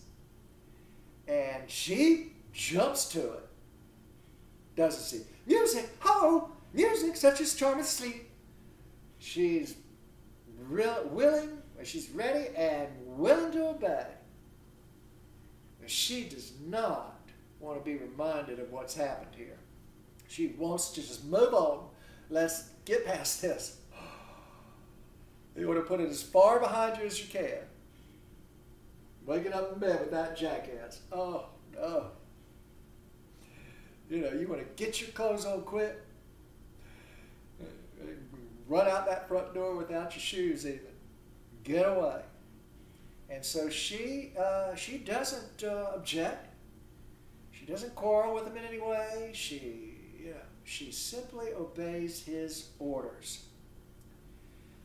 And he gives her yet more orders, doesn't he? Look at his line next. Sound music, he calls her. These turns to Titania. Come, my queen, take hands with me and rock the ground whereon these sleepers be. And once more she falls in love. She doesn't in any way challenge him here. And so this suggests, again, this clash of egos we see here, who has come out on top, once again undermining that romantic view of the equality in a relationship. No, this order, this patriarchal order in their relationship here, where the man dominates, is, you know, even at the family level, here it's being reasserted. And that's what happens. Now, there is a little indication here, because you imagine at this point that things will go back to as they were before, although we've seen that as things were before, their marriage was on the rocks.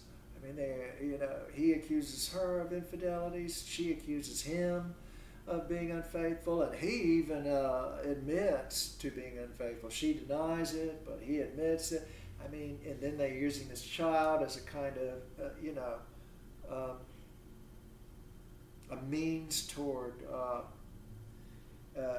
meeting. Each one's using that child as a means toward meeting his or her ends, coming out on top. And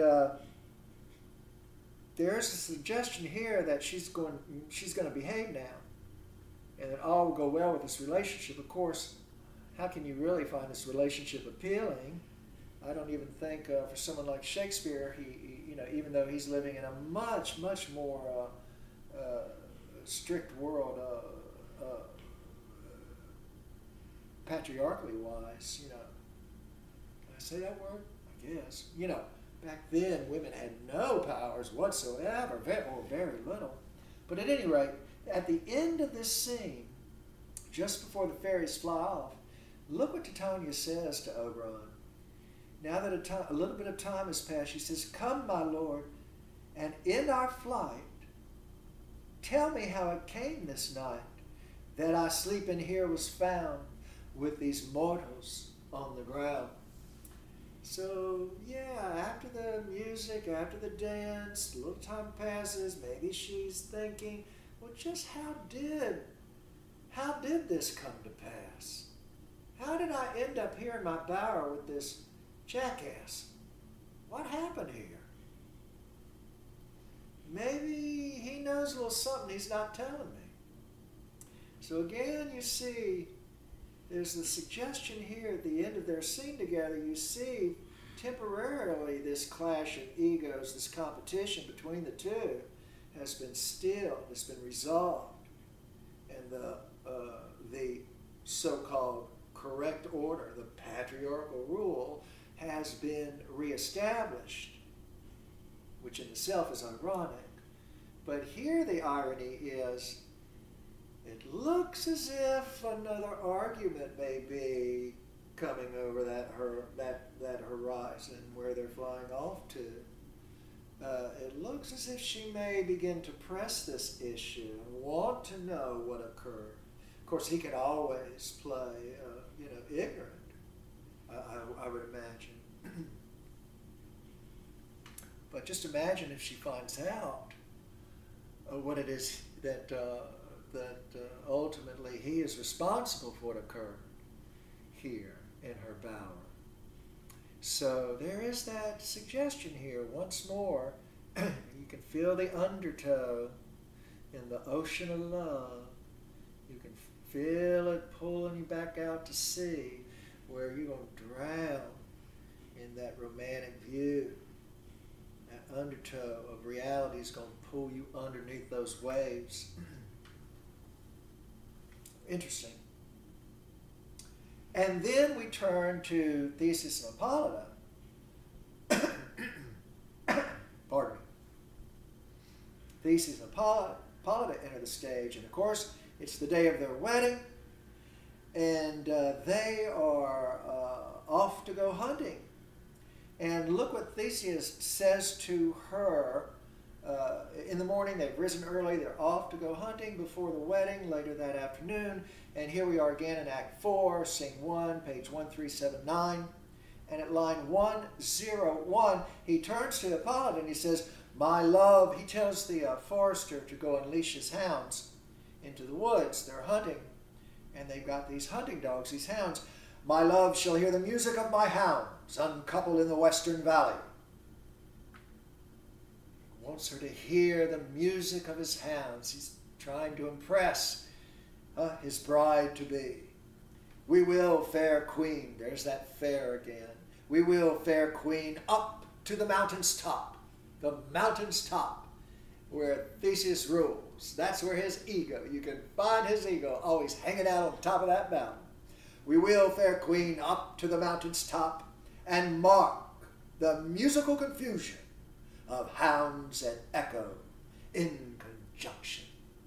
So he wants her to ascend to the top of the mountain and to hear his hound dogs, his hunting dogs, as their barks and woofs and howls and so forth echo throughout the valley below. And look at Hippolyta's response. So you can see Theseus trying to establish his superiority. His ego is in the forefront again. And he wishes to impress his bride-to-be, the queen of the Amazons. Remember, they're clashing egos here. And look at her response at the top of the next page, page 1380, line 110.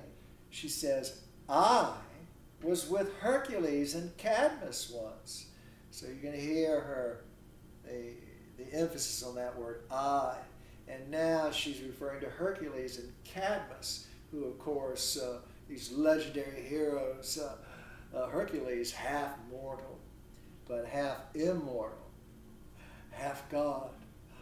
And, of course, Cadmus, also, what does your footnote say? Yeah, he was the actual founder of Thebes, a man of great importance. And she's boasting in return, isn't she?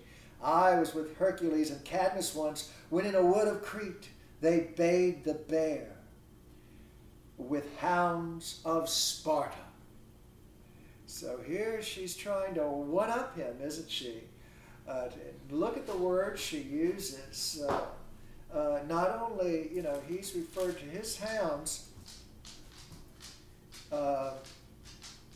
and she discusses these Spartan hounds who, or is it Crete? I can't, where's the footnote here? Well, one of these, either from one of these places they were known, I believe, I don't know, these hounds here, they were famous in antiquity for hunting dogs. Oh yes, there's the footnote, I'm sorry. It's footnote number 9. So she's trying to impress him with these Spartan dogs that are famous in antiquity for being the greatest of all hunting dogs. And look what she says next. "Never did I hear such gallant chiding." That word never, never heard.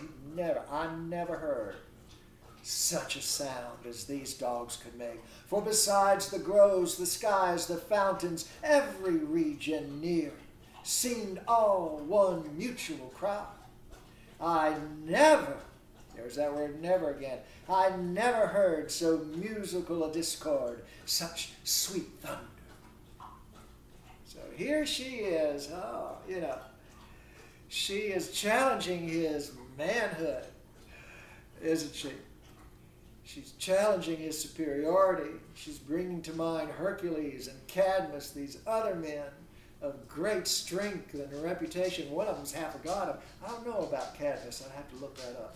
But Hercules, certainly, we're all familiar with Hercules being half mortal and half god. And the hounds as well, the Spartan hounds. But Theseus is up to the challenge, isn't he? Look what he says next. My hounds are bred out of the Spartan kind. So he wants to say, my hounds are bred out of the Spartan hounds. They are the superior dogs, so hued, so sanded, and their heads are hung with ears that sweep away the morning dew, crook-kneed and dew-lapped like the Salian bulls. Slow in pursuit, but matched in mouth like bells, each under each. A cry more tunable was never hollowed to, nor cheered with. Horn in Crete, in Sparta, nor in Thessaly. Judge when you hear. So, I mean, his dogs, baby, are better than even Hercules' dogs and Cadmus's dogs combined. He's got the bigger dogs. And we see this competition not only between Theseus and the Hercules and Cadmus, who aren't even here, but Theseus is trying to say, my dogs are bigger than his dogs. So he's trying to assert his superiority. The dogs, of course, are representing his power, and even suggesting his sexual power too, I would argue. Mine's bigger than yours, mine's better than yours. This kind of idea here. But again, it's his ego primarily here in this scene that he's wishing to establish and wishing her to respect. He wants her to see. He wants, in her eyes, he wants her to see him as the epitome of manhood, if you will. Remember, I wooed thee with my sword, not only on the military battle, not only on the battlefield, militarily, but sexually, in the bedroom. And so here we have this clash of egos once again, this competition. Here we've got Theseus competing with Hercules and Cadmus, and with Hippolyta here, showing her that, oh, well, in Crete and Sparta and in Thessaly, you never, ever heard dogs, hounds, hunting dogs, quite as, you've never heard quite such a musical discord as you hear with my hounds. And that brings up an interesting question here too.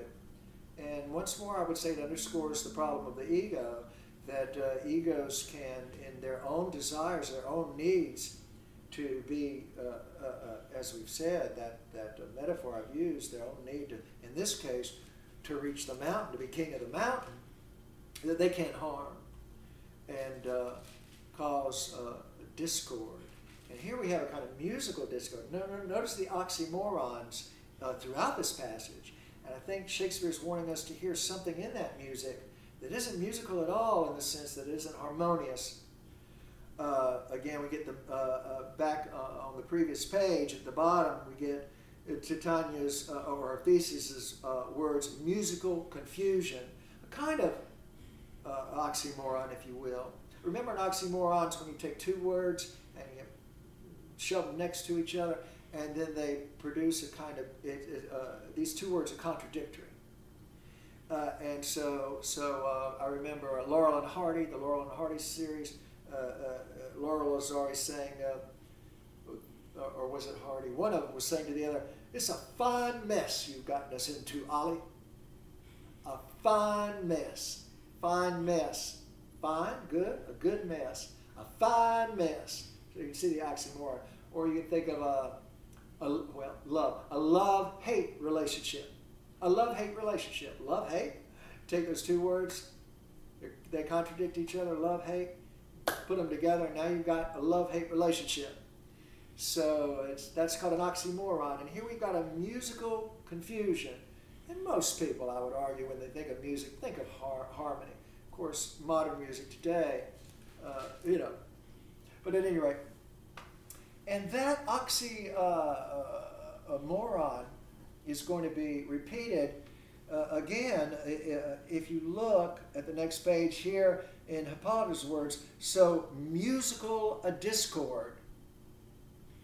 Again, music, you think of the chords being in harmony, but here we've got a discord, something that jars, something that isn't harmonious, something that's not balanced. And the dogs, the hounds are the hounds, the music is a musical discord. And then she uses this expression, sweet thunder. And of course today we understand what thunder is, although it's still, a warning. Here comes, a potential electric storm is on the way, and, run for cover. But remember, in ancient Greece, I don't know about Shakespeare's day perhaps, but in ancient Greece, thunder, of course, would be much more frightening because most of the Greeks were romantics, and they believed in Zeus and the gods, and the thunder meant that Zeus was angry, and here comes trouble on the horizon. So this idea of thunder is something negative, and yet here it's described as sweet thunder. And I would say there's also this image in this passage of baying the bear. And in Shakespeare's day, this was a sport. Most people, and all romantics, because a realist obviously couldn't enjoy such a sport, but this sport that was very popular in Shakespeare's time, a bear would be chained to a stake, and then a pack of dogs that had been trained to kill would be loosed on the bear, and the bear would be mauled to death, and it just really didn't have a chance. And this was a popular sport at the time. And, dog fighting, cockfighting, still today in some cultures they have these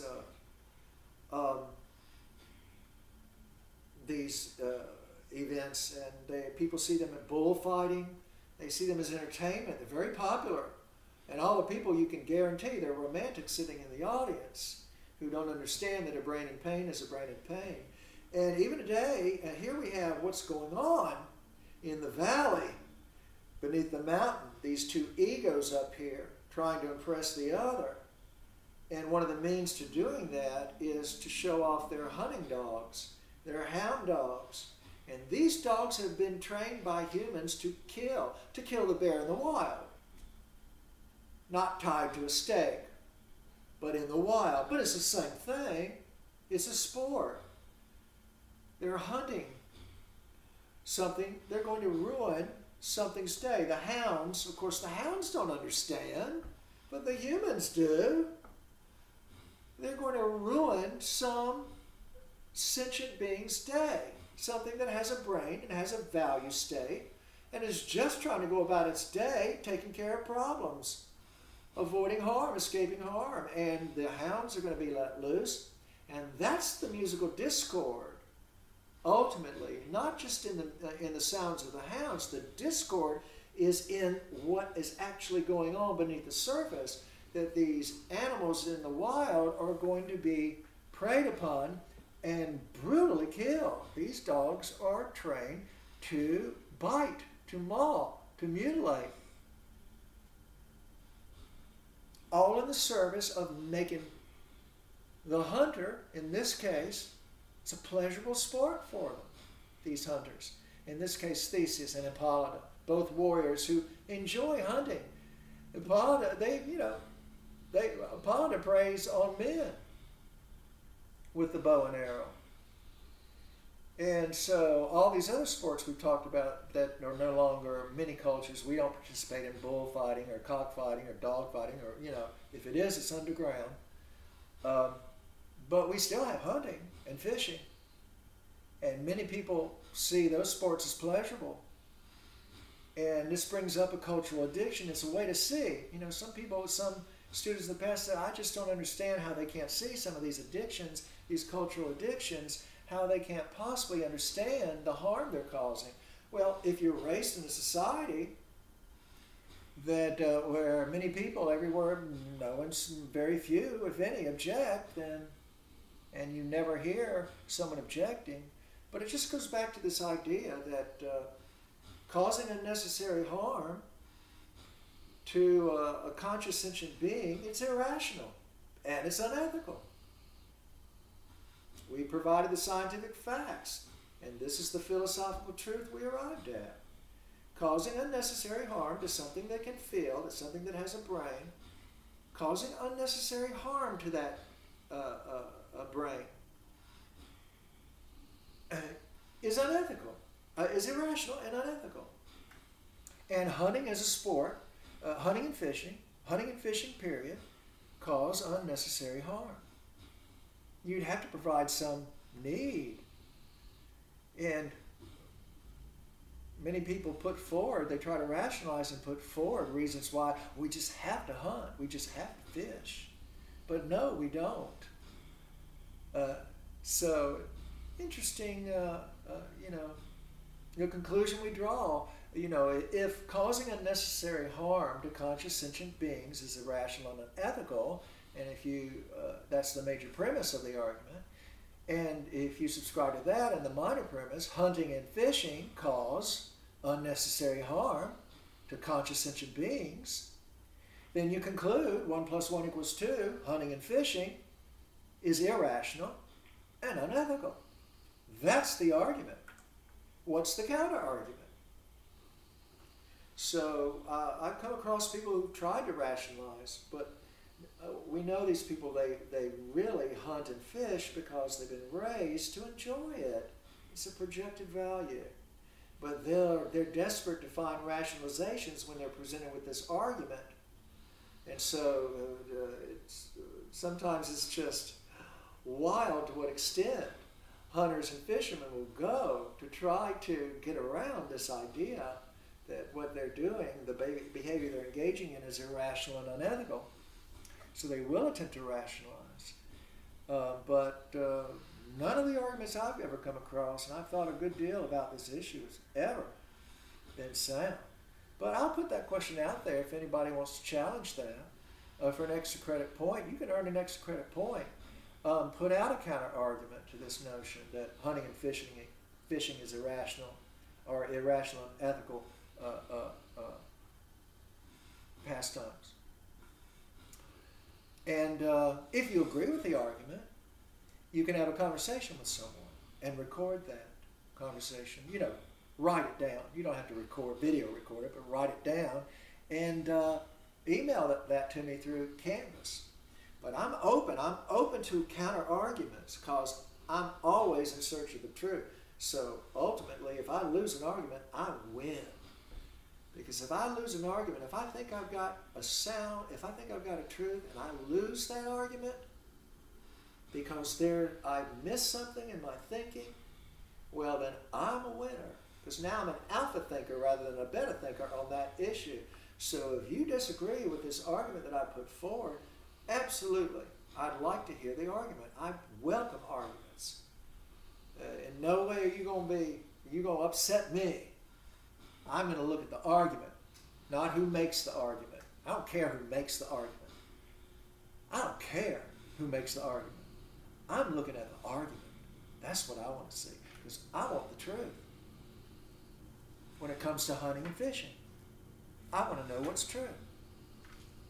That's what's important to me, and I would think that would be important to most people. But a lot of people just want to be right, whether they're right or not. Even if they're wrong, they just want to be right. Anyway, so yeah, I mean, this scene here, again, it points out, doesn't it? That would make a great topic all by itself, cultural addictions in A Midsummer Night's Dream. We talk about the various cultural addictions we've seen here. The patriarchal order, how women are, how Love is portrayed in this period, romantic love, you know, another cultural addiction. And here we've got a more specific example. And you can talk about, you look at one or look two or three, however you wish to do that.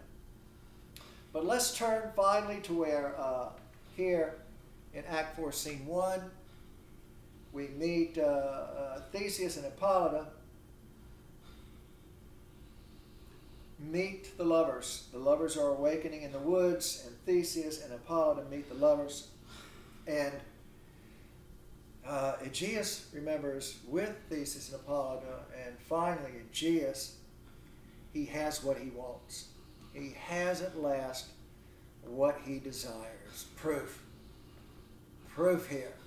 Let's take a break, and I shall return before we turn to this next scene.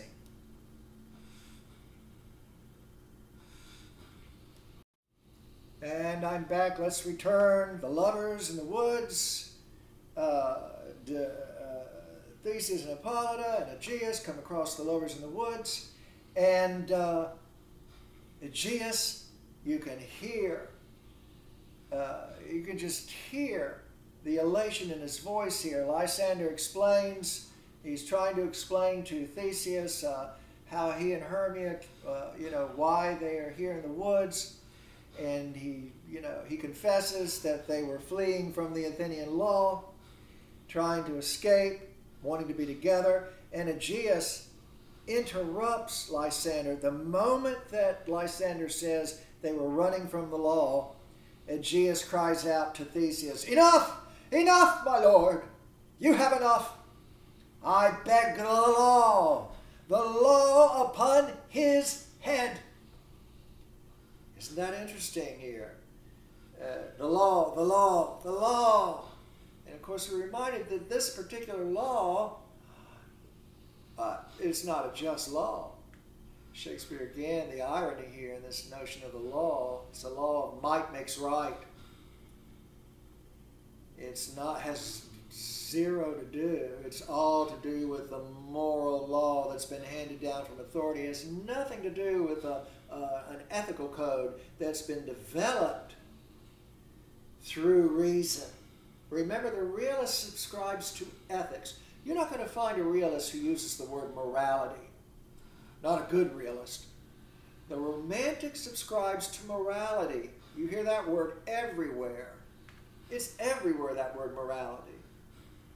And what that means ultimately is somebody in authority determined the law. And you are to obey it. Not to question it, but to obey it. Because this person is a person in authority. And you do as your mama and your daddy tell you. But no, the realist says, no, I don't care if it's your mama or your daddy. I don't care if it's your teacher or your preacher. You develop a code of ethics based on reason. And this law that Aegeus is appealing to adamantly is a law that is irrational. You don't behead a daughter because she refuses to obey the daddy. You just don't do that. And notice the interesting change of words here in the lines. Aegeus cries out, the law upon his head, referring to Lysander. It's not the law upon her head, Hermia. And this is very revealing, because this is what Aegeus has wanted all along. He was simply using Hermia, threatening to have her beheaded, to scare off Lysander. And now he's found a way that he can get rid of Lysander permanently, because Lysander is now the one. Before, Aegeus couldn't do anything to Lysander. Lysander just courted Hermia behind Aegeus' back, didn't go through the proper channels. You know, the code of etiquette. But here, Lysander's broken the law. Lysander has run off into the woods. He's tried to attempt to elope with Hermia, and they run from the law. And so Aegeus has Lysander just where he wants him. Just where he wants him now. gone, and this gone permanently. Because remember Jesus' ego and his need. And then we have what I would argue is yet another one of the most lyrical and poetic passages in the play, spoken by Demetrius. Demetrius gets these lines, and it's a little difficult to see here, this tiny print, but yes, these lines where Demetrius attempts to explain to Theseus what has occurred, and explains, why Demetrius explains to Theseus why they are all in the woods. They've been found all here together. And here at line 182, or no, I'm sorry, 162, Demetrius says, "My good Lord, I wot not by what power, but by some power it is. My love to Hermia melted as the snow." And of course, we know by what power the magical flower is. Demetrius is unaware of the shenanigans, the goings-on, what occurred overnight. That the fairies have meddled with the mortals. And again, remember, we know what the magical fairy juice, the realist would argue, represents here. My love to Hermia melted as the snow. Notice that image, that simile. Melted as the snow. His love to Hermia melted as the snow. Well, first of all, again, it brings to mind the problems of personal identity. Snow, a natural element. It melts, changes, it transforms, it metamorphoses. It's translated into something of, that's compact and of substance and hard, and it melts into liquid. And reminding us that the brain is physical, reminding us of the hormones, the liquid hormones, all these associations you can think of when you think of this image. His love is changed. He finds himself changed. He's no longer the Demetrius of before who longed for Hermia. My love to Hermia melted as the snow. Seems to me now as the remembrance of an idle god, which in my childhood I did dote upon. And notice again this simile. The idea of in childhood, the toys we play with, idle, trivial. He's saying his former desire for Hermia now, that desire, he must have been thinking like a child irrationally. A child wanting a toy. That's not being rational, simply being desirous of what the child wants. An idle god, and now he's put away the childhood things. He's right to reason, just like Lysander. Now he's the young adult man who understands now the error in his ways and in his desires, which in my childhood I did dote upon. And there's that word dote. Once again, this idea of desire, the notion of not being able to control one's desire, to dote upon. In that word, the idea of the drive behind that desire. And all the faith, the virtue of my heart, the object and the pleasure of mine eye is only Helena. Yes, his faith, notice these words, faith, the virtue of his heart. She's the object and pleasure of mine eye. Here we have the romantic summation of true love, don't we? She has my faith, my devotion, the virtue of my heart. She's the only object and pleasure of mine eye, and that's Helena. And we recall Helena's words, things base and vile, holding no quantity, love can transpose to form and dignity. And before we saw the irony in those words, that love sees, imagines in the base and the vile something of worth. But here, Demetrius' behavior, his previous behavior towards Helena, you could argue was base, was vile toward her. Of course, we see that he simply can't help himself. He's fallen out of love with her. But from the romantic perspective, but love has transposed that baseness, that vileness, that word vile again. It's transposed Demetrius into form and dignity. And, someone to respect. There's that word dignity. Someone worthy of our respect. And form, the suggestion of balance and harmony, a rational man. He's no longer a boy playing with a childhood toy, pursuing Hermia with the soul, the essence of romantic desire. No, now his love is rational, and he's worthy of our respect, and he's pledged his faith. And this is the sincere expression, the virtue in his heart. And he's speaking these words before Theseus, the ultimate authority figure of Athens, the city of reason, the city of light, the city of truth.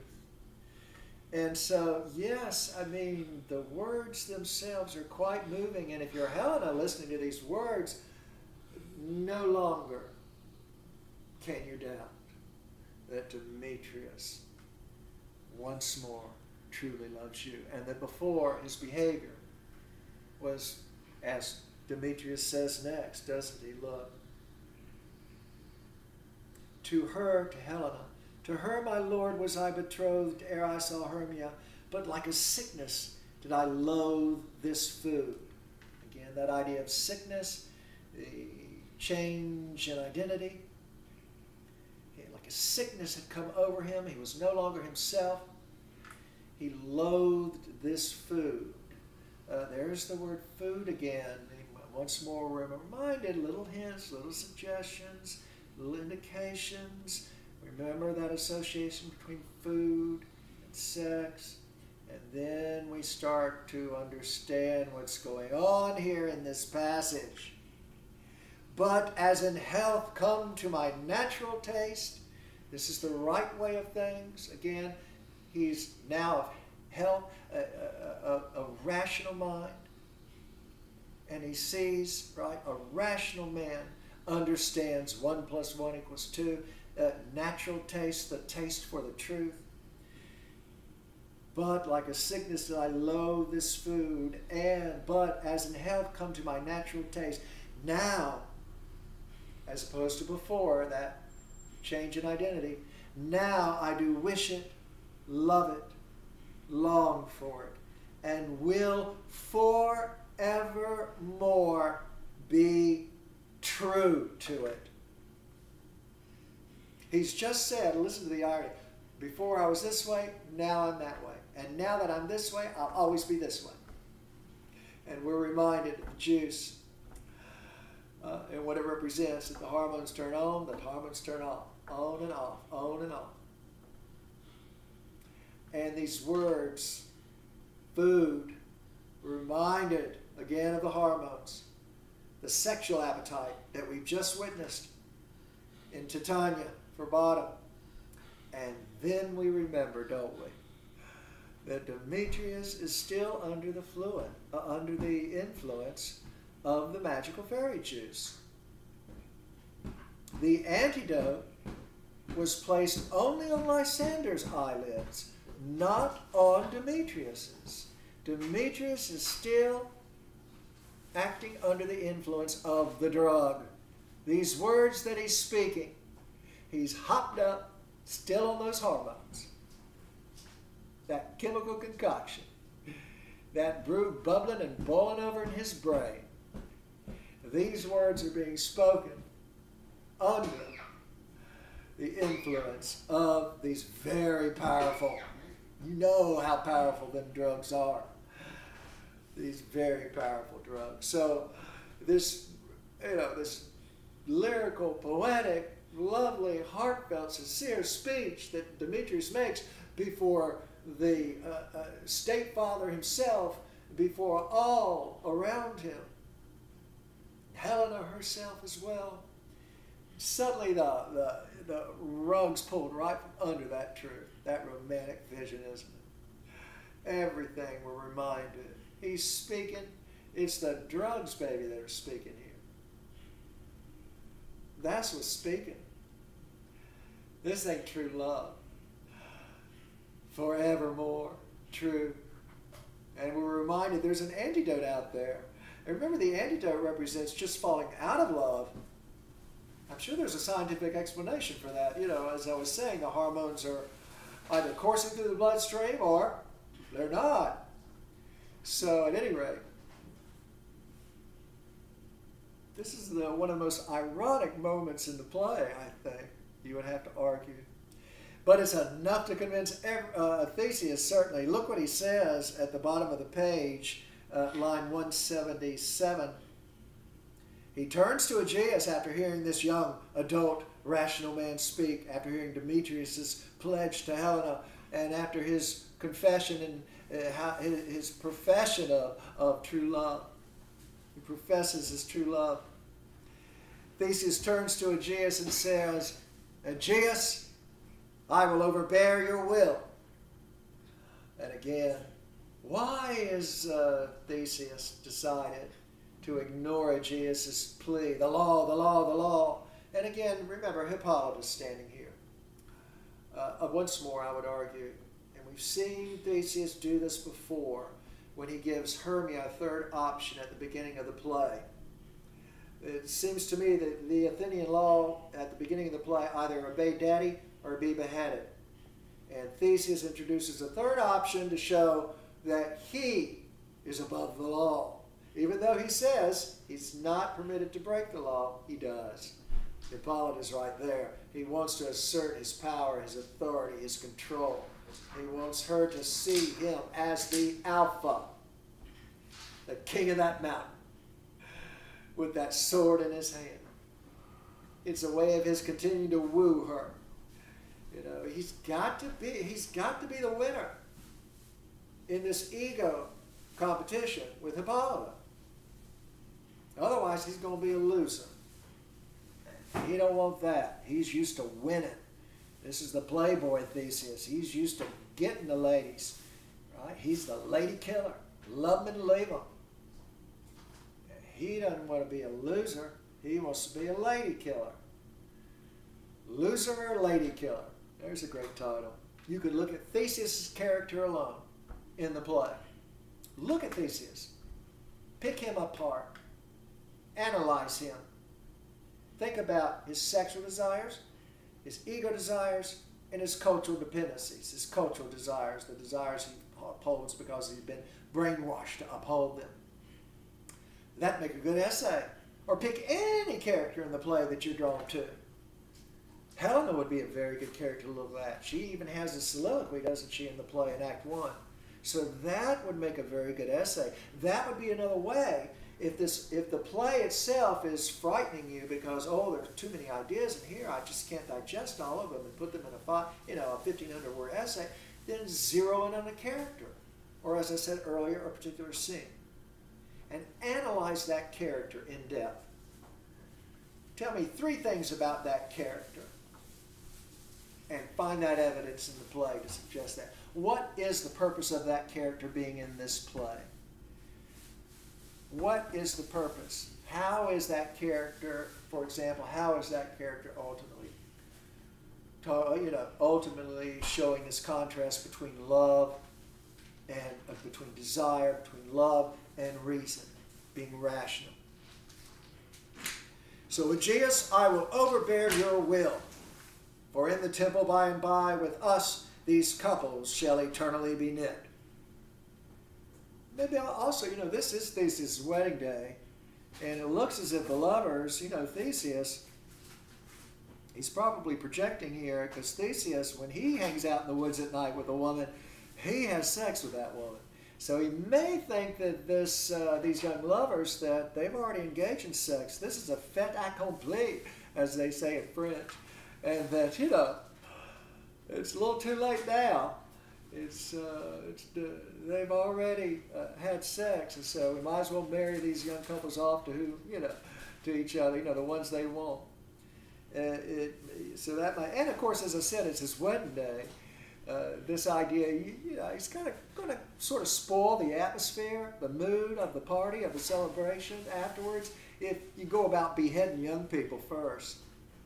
But I would argue the chief reason here is, yes, Aegeus too is pressing it, you know, just as he did before. Aegeus, you know, yelling, shouting out. Aegeus was, hey, back off, Aegeus. I'm in charge here. And I've got Hippolyta standing right here. You know, don't you understand? You got to let me take charge here, man. My bride-to-be's right here. I'm the alpha in this moment. So that's what he does. For in the temple by and by with us these couples shall eternally be knit. And isn't Theseus the romantic? They shall eternally be knit when wed. So Theseus is too the romantic here. Of course he is. All of these lovers in the play are romantics. And for the morning now is something worn. Our purposed hunting shall be set aside. Isn't that interesting? This is a really nice moment in the play. I would say this is one of the highlights of this play, is that the hunt is going to be called off. Of course, the reasons he gives is, you know, the morning is past, it's too late.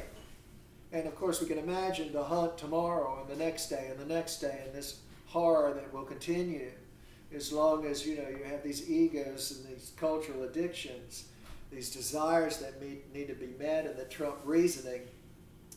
And most people, as I said earlier, will try to find a way to rationalize themselves around it. But at any rate, yeah, at least for this morning, the hunt's going to be caught off. No animal is going to be hunted down by a human. They're going to be hunted down by each other. I mean, the horror is going to continue. And humans commit just a itsy bitsy bitsy 0.00000000001% of the horror occurring in nature. The animals preying on each other. But of course the animals don't know no better. And we humans do. There's the tragic irony. But the hunt is called off. Away with us to Athens. 3 and 3 will hold a feast in great solemnity. And then he turns to his bride. Come, Hippolyta. Yes, she's always been in his thoughts all along. There she is by his side. And he turns to her and directs her. Come, Hippolyta. Hasn't he impressed her? Calling off this killing. Nothing, you know, nobody's going to be. Like, we're calling the killing off today. And there, the magical number 3 and 3. This is not one wedding we're going to have now. Not 2 weddings, but 3 weddings. And that word solemnity. He's picking up that language now. Solemnity, the romantic imagines that the wedding celebration is a sacred union. A holy matrimony. One that has been divinely ordained, blessed by the gods. It's a solemn occasion because these 2 lovers will pledge, these 3 couples will pledge to love each other truly. This is true love. And they pledge to love each other truly forever. Eternity. Happily ever after. In this world and the world to come. And the play actually, it's almost as if, maybe I heard this somewhere, but it looks like Theseus is ready to end the play here. but not Shakespeare. Shakespeare is not quite ready to end the play. And before I end this lecture, let's do one more passage, just a little passage at the top of the next page. And we'll save the end of this scene for next time. By the way, it's a very famous passage in the play. Bottom, left alone on stage, speaks in soliloquy, and that, if you look at the bottom of page 1382, it's often referred to as Bottom's dream. It's a very important moment in this play, so look it over, reread it, and think about it, and we'll talk more in depth about it in the next lecture, which I'm hoping will be the last. I think I should be able to get through the rest of this play tomorrow and have it online for you by tomorrow night. And that should allow you enough time. But if not, remember, you have that option of, you have the extension if you need it. But let's look at this one last passage before we leave here. The lovers, everyone leaves the stage, but we're left with the lovers on the stage together. And look at their response. I mean, you can understand they're very confused here, of course, but look what Demetrius says.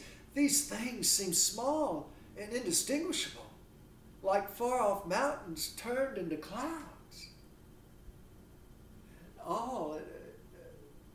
It's all been an illusion. Hasn't been real. Small, indistinguishable. I can't discern the truth behind what's happened here. Look at the simile. It's a great simile, isn't it? Like far-off mountains turned into clouds. And, in North Carolina, on the border of Tennessee and North Carolina, we have the Smoky Mountains, and so I've made that passage through the mountains many times. And when you approach the mountains from the distance, all you see is the smoke. From a distance, it looks like clouds.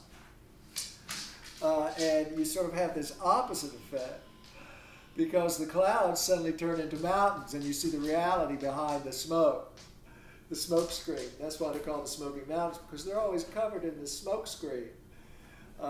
These clouds, these low-hanging clouds, I guess it has something to do with the atmosphere and the location, the geography, and so forth.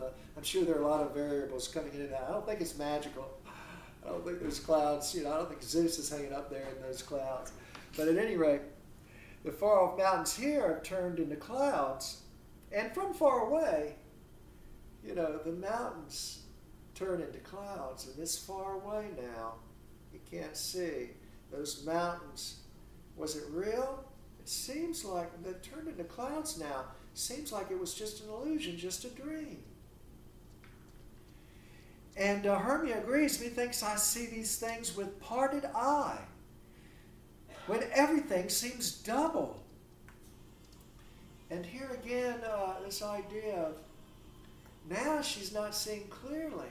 She can't discern what occurred last night.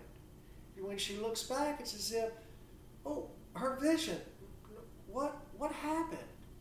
What happened in the woods last night? So that's the theme here. These lovers are saying, what happened? I just don't understand. What went on in those woods last night? And look what Helena says, and I have found Demetrius like a jewel. And there's that simile, like a jewel. And Demetrius, he does appear in that speech, that lyrical, lovely speech, that romantic speech before Theseus and everyone else, before Helena, who's heard these words too. He is, the brightest jewel in the heavens now. He's sparkling like a jewel because he has become the form of Demetrius. Now he, once again, and so he's mine own and not mine own. She's thinking, here, that doesn't make, before he wasn't mine. But now he is. Was that a dream, that time when he wasn't mine? Was it all an illusion? Was it in my imagination? So all these lovers. And look, Demetrius says here, what does he say next? That we are awake? He says, are you sure that we are awake? It seems to me that yet we sleep, we dream. It seems as if yet we are sleeping, we are dreaming. And again, this tendency, this desire, the past, and they may be actually feeling this as if it were a dream. But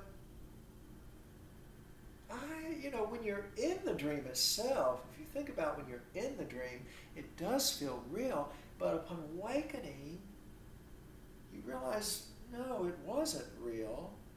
And you discern the difference between reality and the dream world. It's only while you're dreaming that you imagine the reality. If not, we'd wake up, wouldn't we? And we would be thinking, I must still be in a dream world. But no, very few of us, I would say, unless we're deluded or perhaps deranged, think that suddenly we're once more in a dream world when we awaken. In a sense, they're in a new dream world, aren't they? The reality here for them is that they've all, they're now, each is in love with the object of his or her desire. This is a kind of dream that they're inhabiting, whereas the dream before was a kind of nightmare, wasn't it? And they've awakened from that, but they still can't quite discern, is this just a dream? Is this too good to be true? So a lot is going on in this passage, isn't it? It may be in one way, I would argue. We've seen it with Titania, this wish to deny what occurred in the middle of the night, because, if you look back on your dream, you recognize that was a dream. That wasn't real. And to look back on the night before, these lovers have to know that their behavior was real. And we've seen it with some really ugly behavior. But now, like Titania, they are shamed. They are humiliated. They are embarrassed by their behavior. Now that the nightmare has passed, they each have what they desire. Each one has what he or she desires.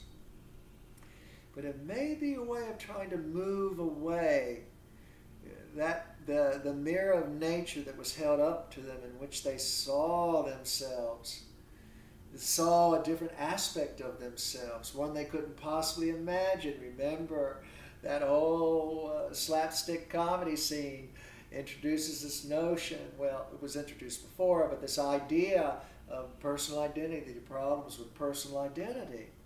So it may be that they're attempting to repress. They're wanting to forget. They're wanting what occurred to be swallowed up by their subconscious. Let the jaws of darkness of the subconscious swallow up all that, confusion. We have kind of an inverted notion here, don't we? So here the jaws of darkness. They're the good dragon. Puff the magic dragon. Let that dragon swallow up not the the good bright things, but that confusion, that nightmare. Yes, and they want to dismiss, forget. Perhaps they're attempting to rationalize, as we said earlier here. We all want to rationalize when we misbehave. When we all do something we know. Or even if we don't know, and as someone says, and points it out, our first attempt is, no, not me. Yeah, we're all human, and we all want to see ourselves as, important, special. Don't you call me a loser. Don't you tell me I'm irrational. Don't you tell me I'm unethical. Yeah, and here, they're not wanting to confront the behavior of the night before, just as we've seen with Titania. Oh, my Oberon, what visions have I seen? Methought I was enamored of an ass. And Oberon has to point it out. There's no one here to point it out to these lovers. And they're not going to start pointing fingers at each other. They have what they want. They don't want to remember. Remember, Hermia and Helena, best friends, look how they were behaving. Demetrius and Lysander ready to kill one another. So this idea of dream and reality, it could just, that tennis ball can go back and forth. Am I in a dream? Is this reality? Where are we? But, it's a rationalization, isn't it? I think most of us, unless we're actually in the dream, know this is the reality. When the lovers wake here, there may be a moment when they think they might still be drinking, but I would argue that moment's long past here. I don't know, I might be wrong on this point. I might. Do some thinking in that in your journal. Do some thinking in that, on that, perhaps, in your journal here. The last thing I'll say here, before I close this lecture, is that we've seen the competition between these egos in the woods, the competition, and where that can lead, the violence, the potential violence, where that's headed, where that can head. And here, of course, the conflict has been resolved. So does that mean everyone's a winner? And I was thinking about this idea. The romantic, of course, would imagine, yes, the couples here, they've all won. Lysander has Hermia, Demetrius has Helena. Lysander and Hermia. But then, Lysander gets Hermia, but that means all the other young men in Athens don't get Hermia.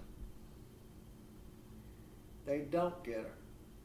So there are lots of losers who might want Hermia, and they don't get her. They don't get the piece of the pie they want. And brings into question this idea. I'm not saying that Hermia is a prize.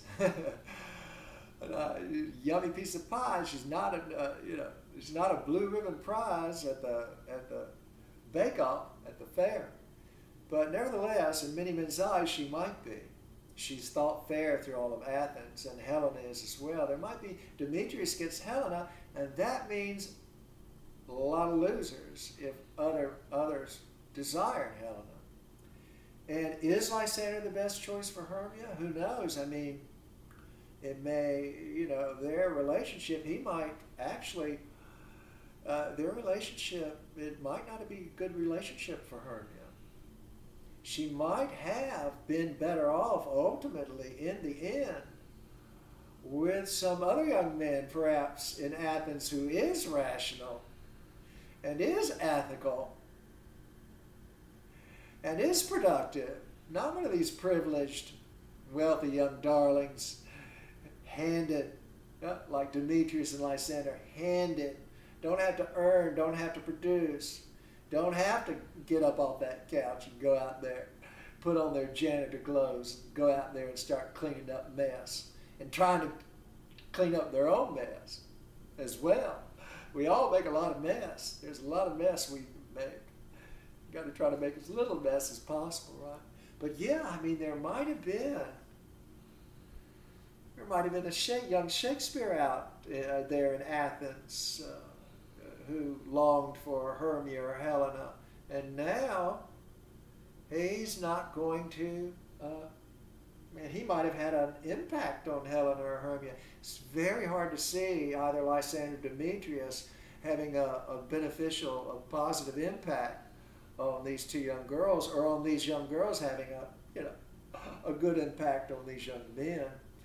I'm going to argue they're all ruled by their desires.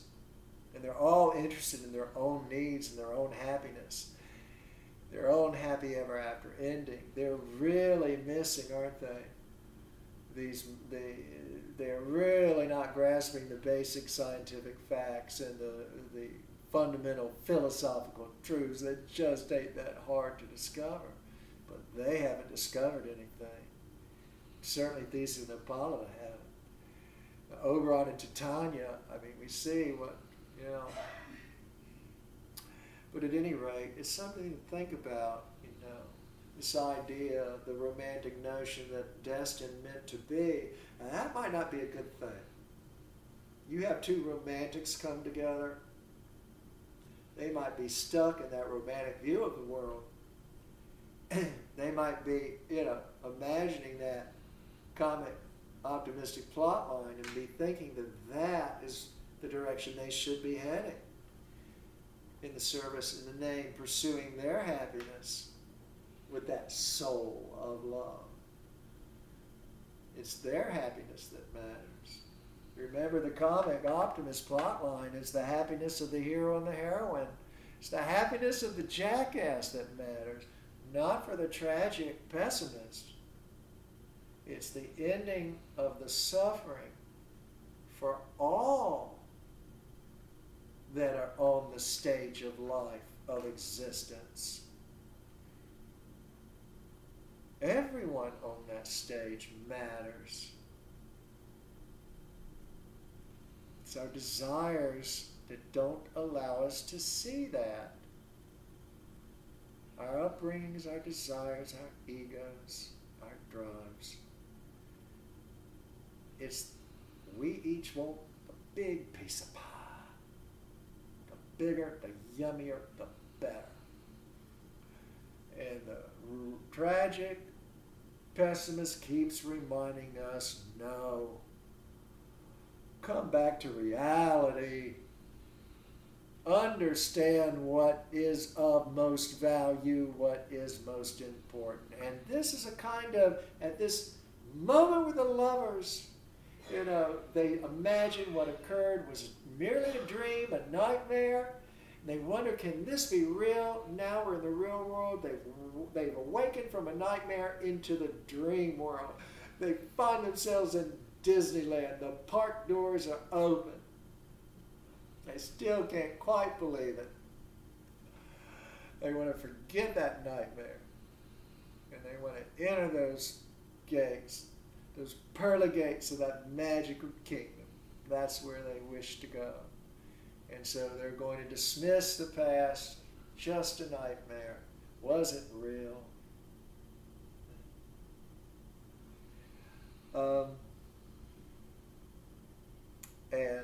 At this moment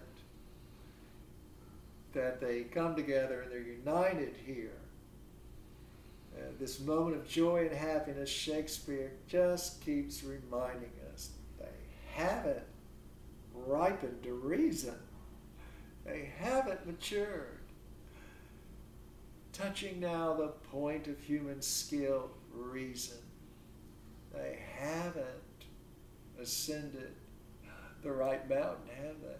The mountain where at the top you find not Zeus or desire, but reason. And Bottom is going to remind us in Bottom's dream which mountain we ought to be climbing. He's going to do that, once again, indirectly. But we'll see in the next passage when we meet again. In the meantime, read Bottom's dream before you go off to dreamland. And I will see you in the next lecture. Hopefully the last. I'll do my best. Be gone.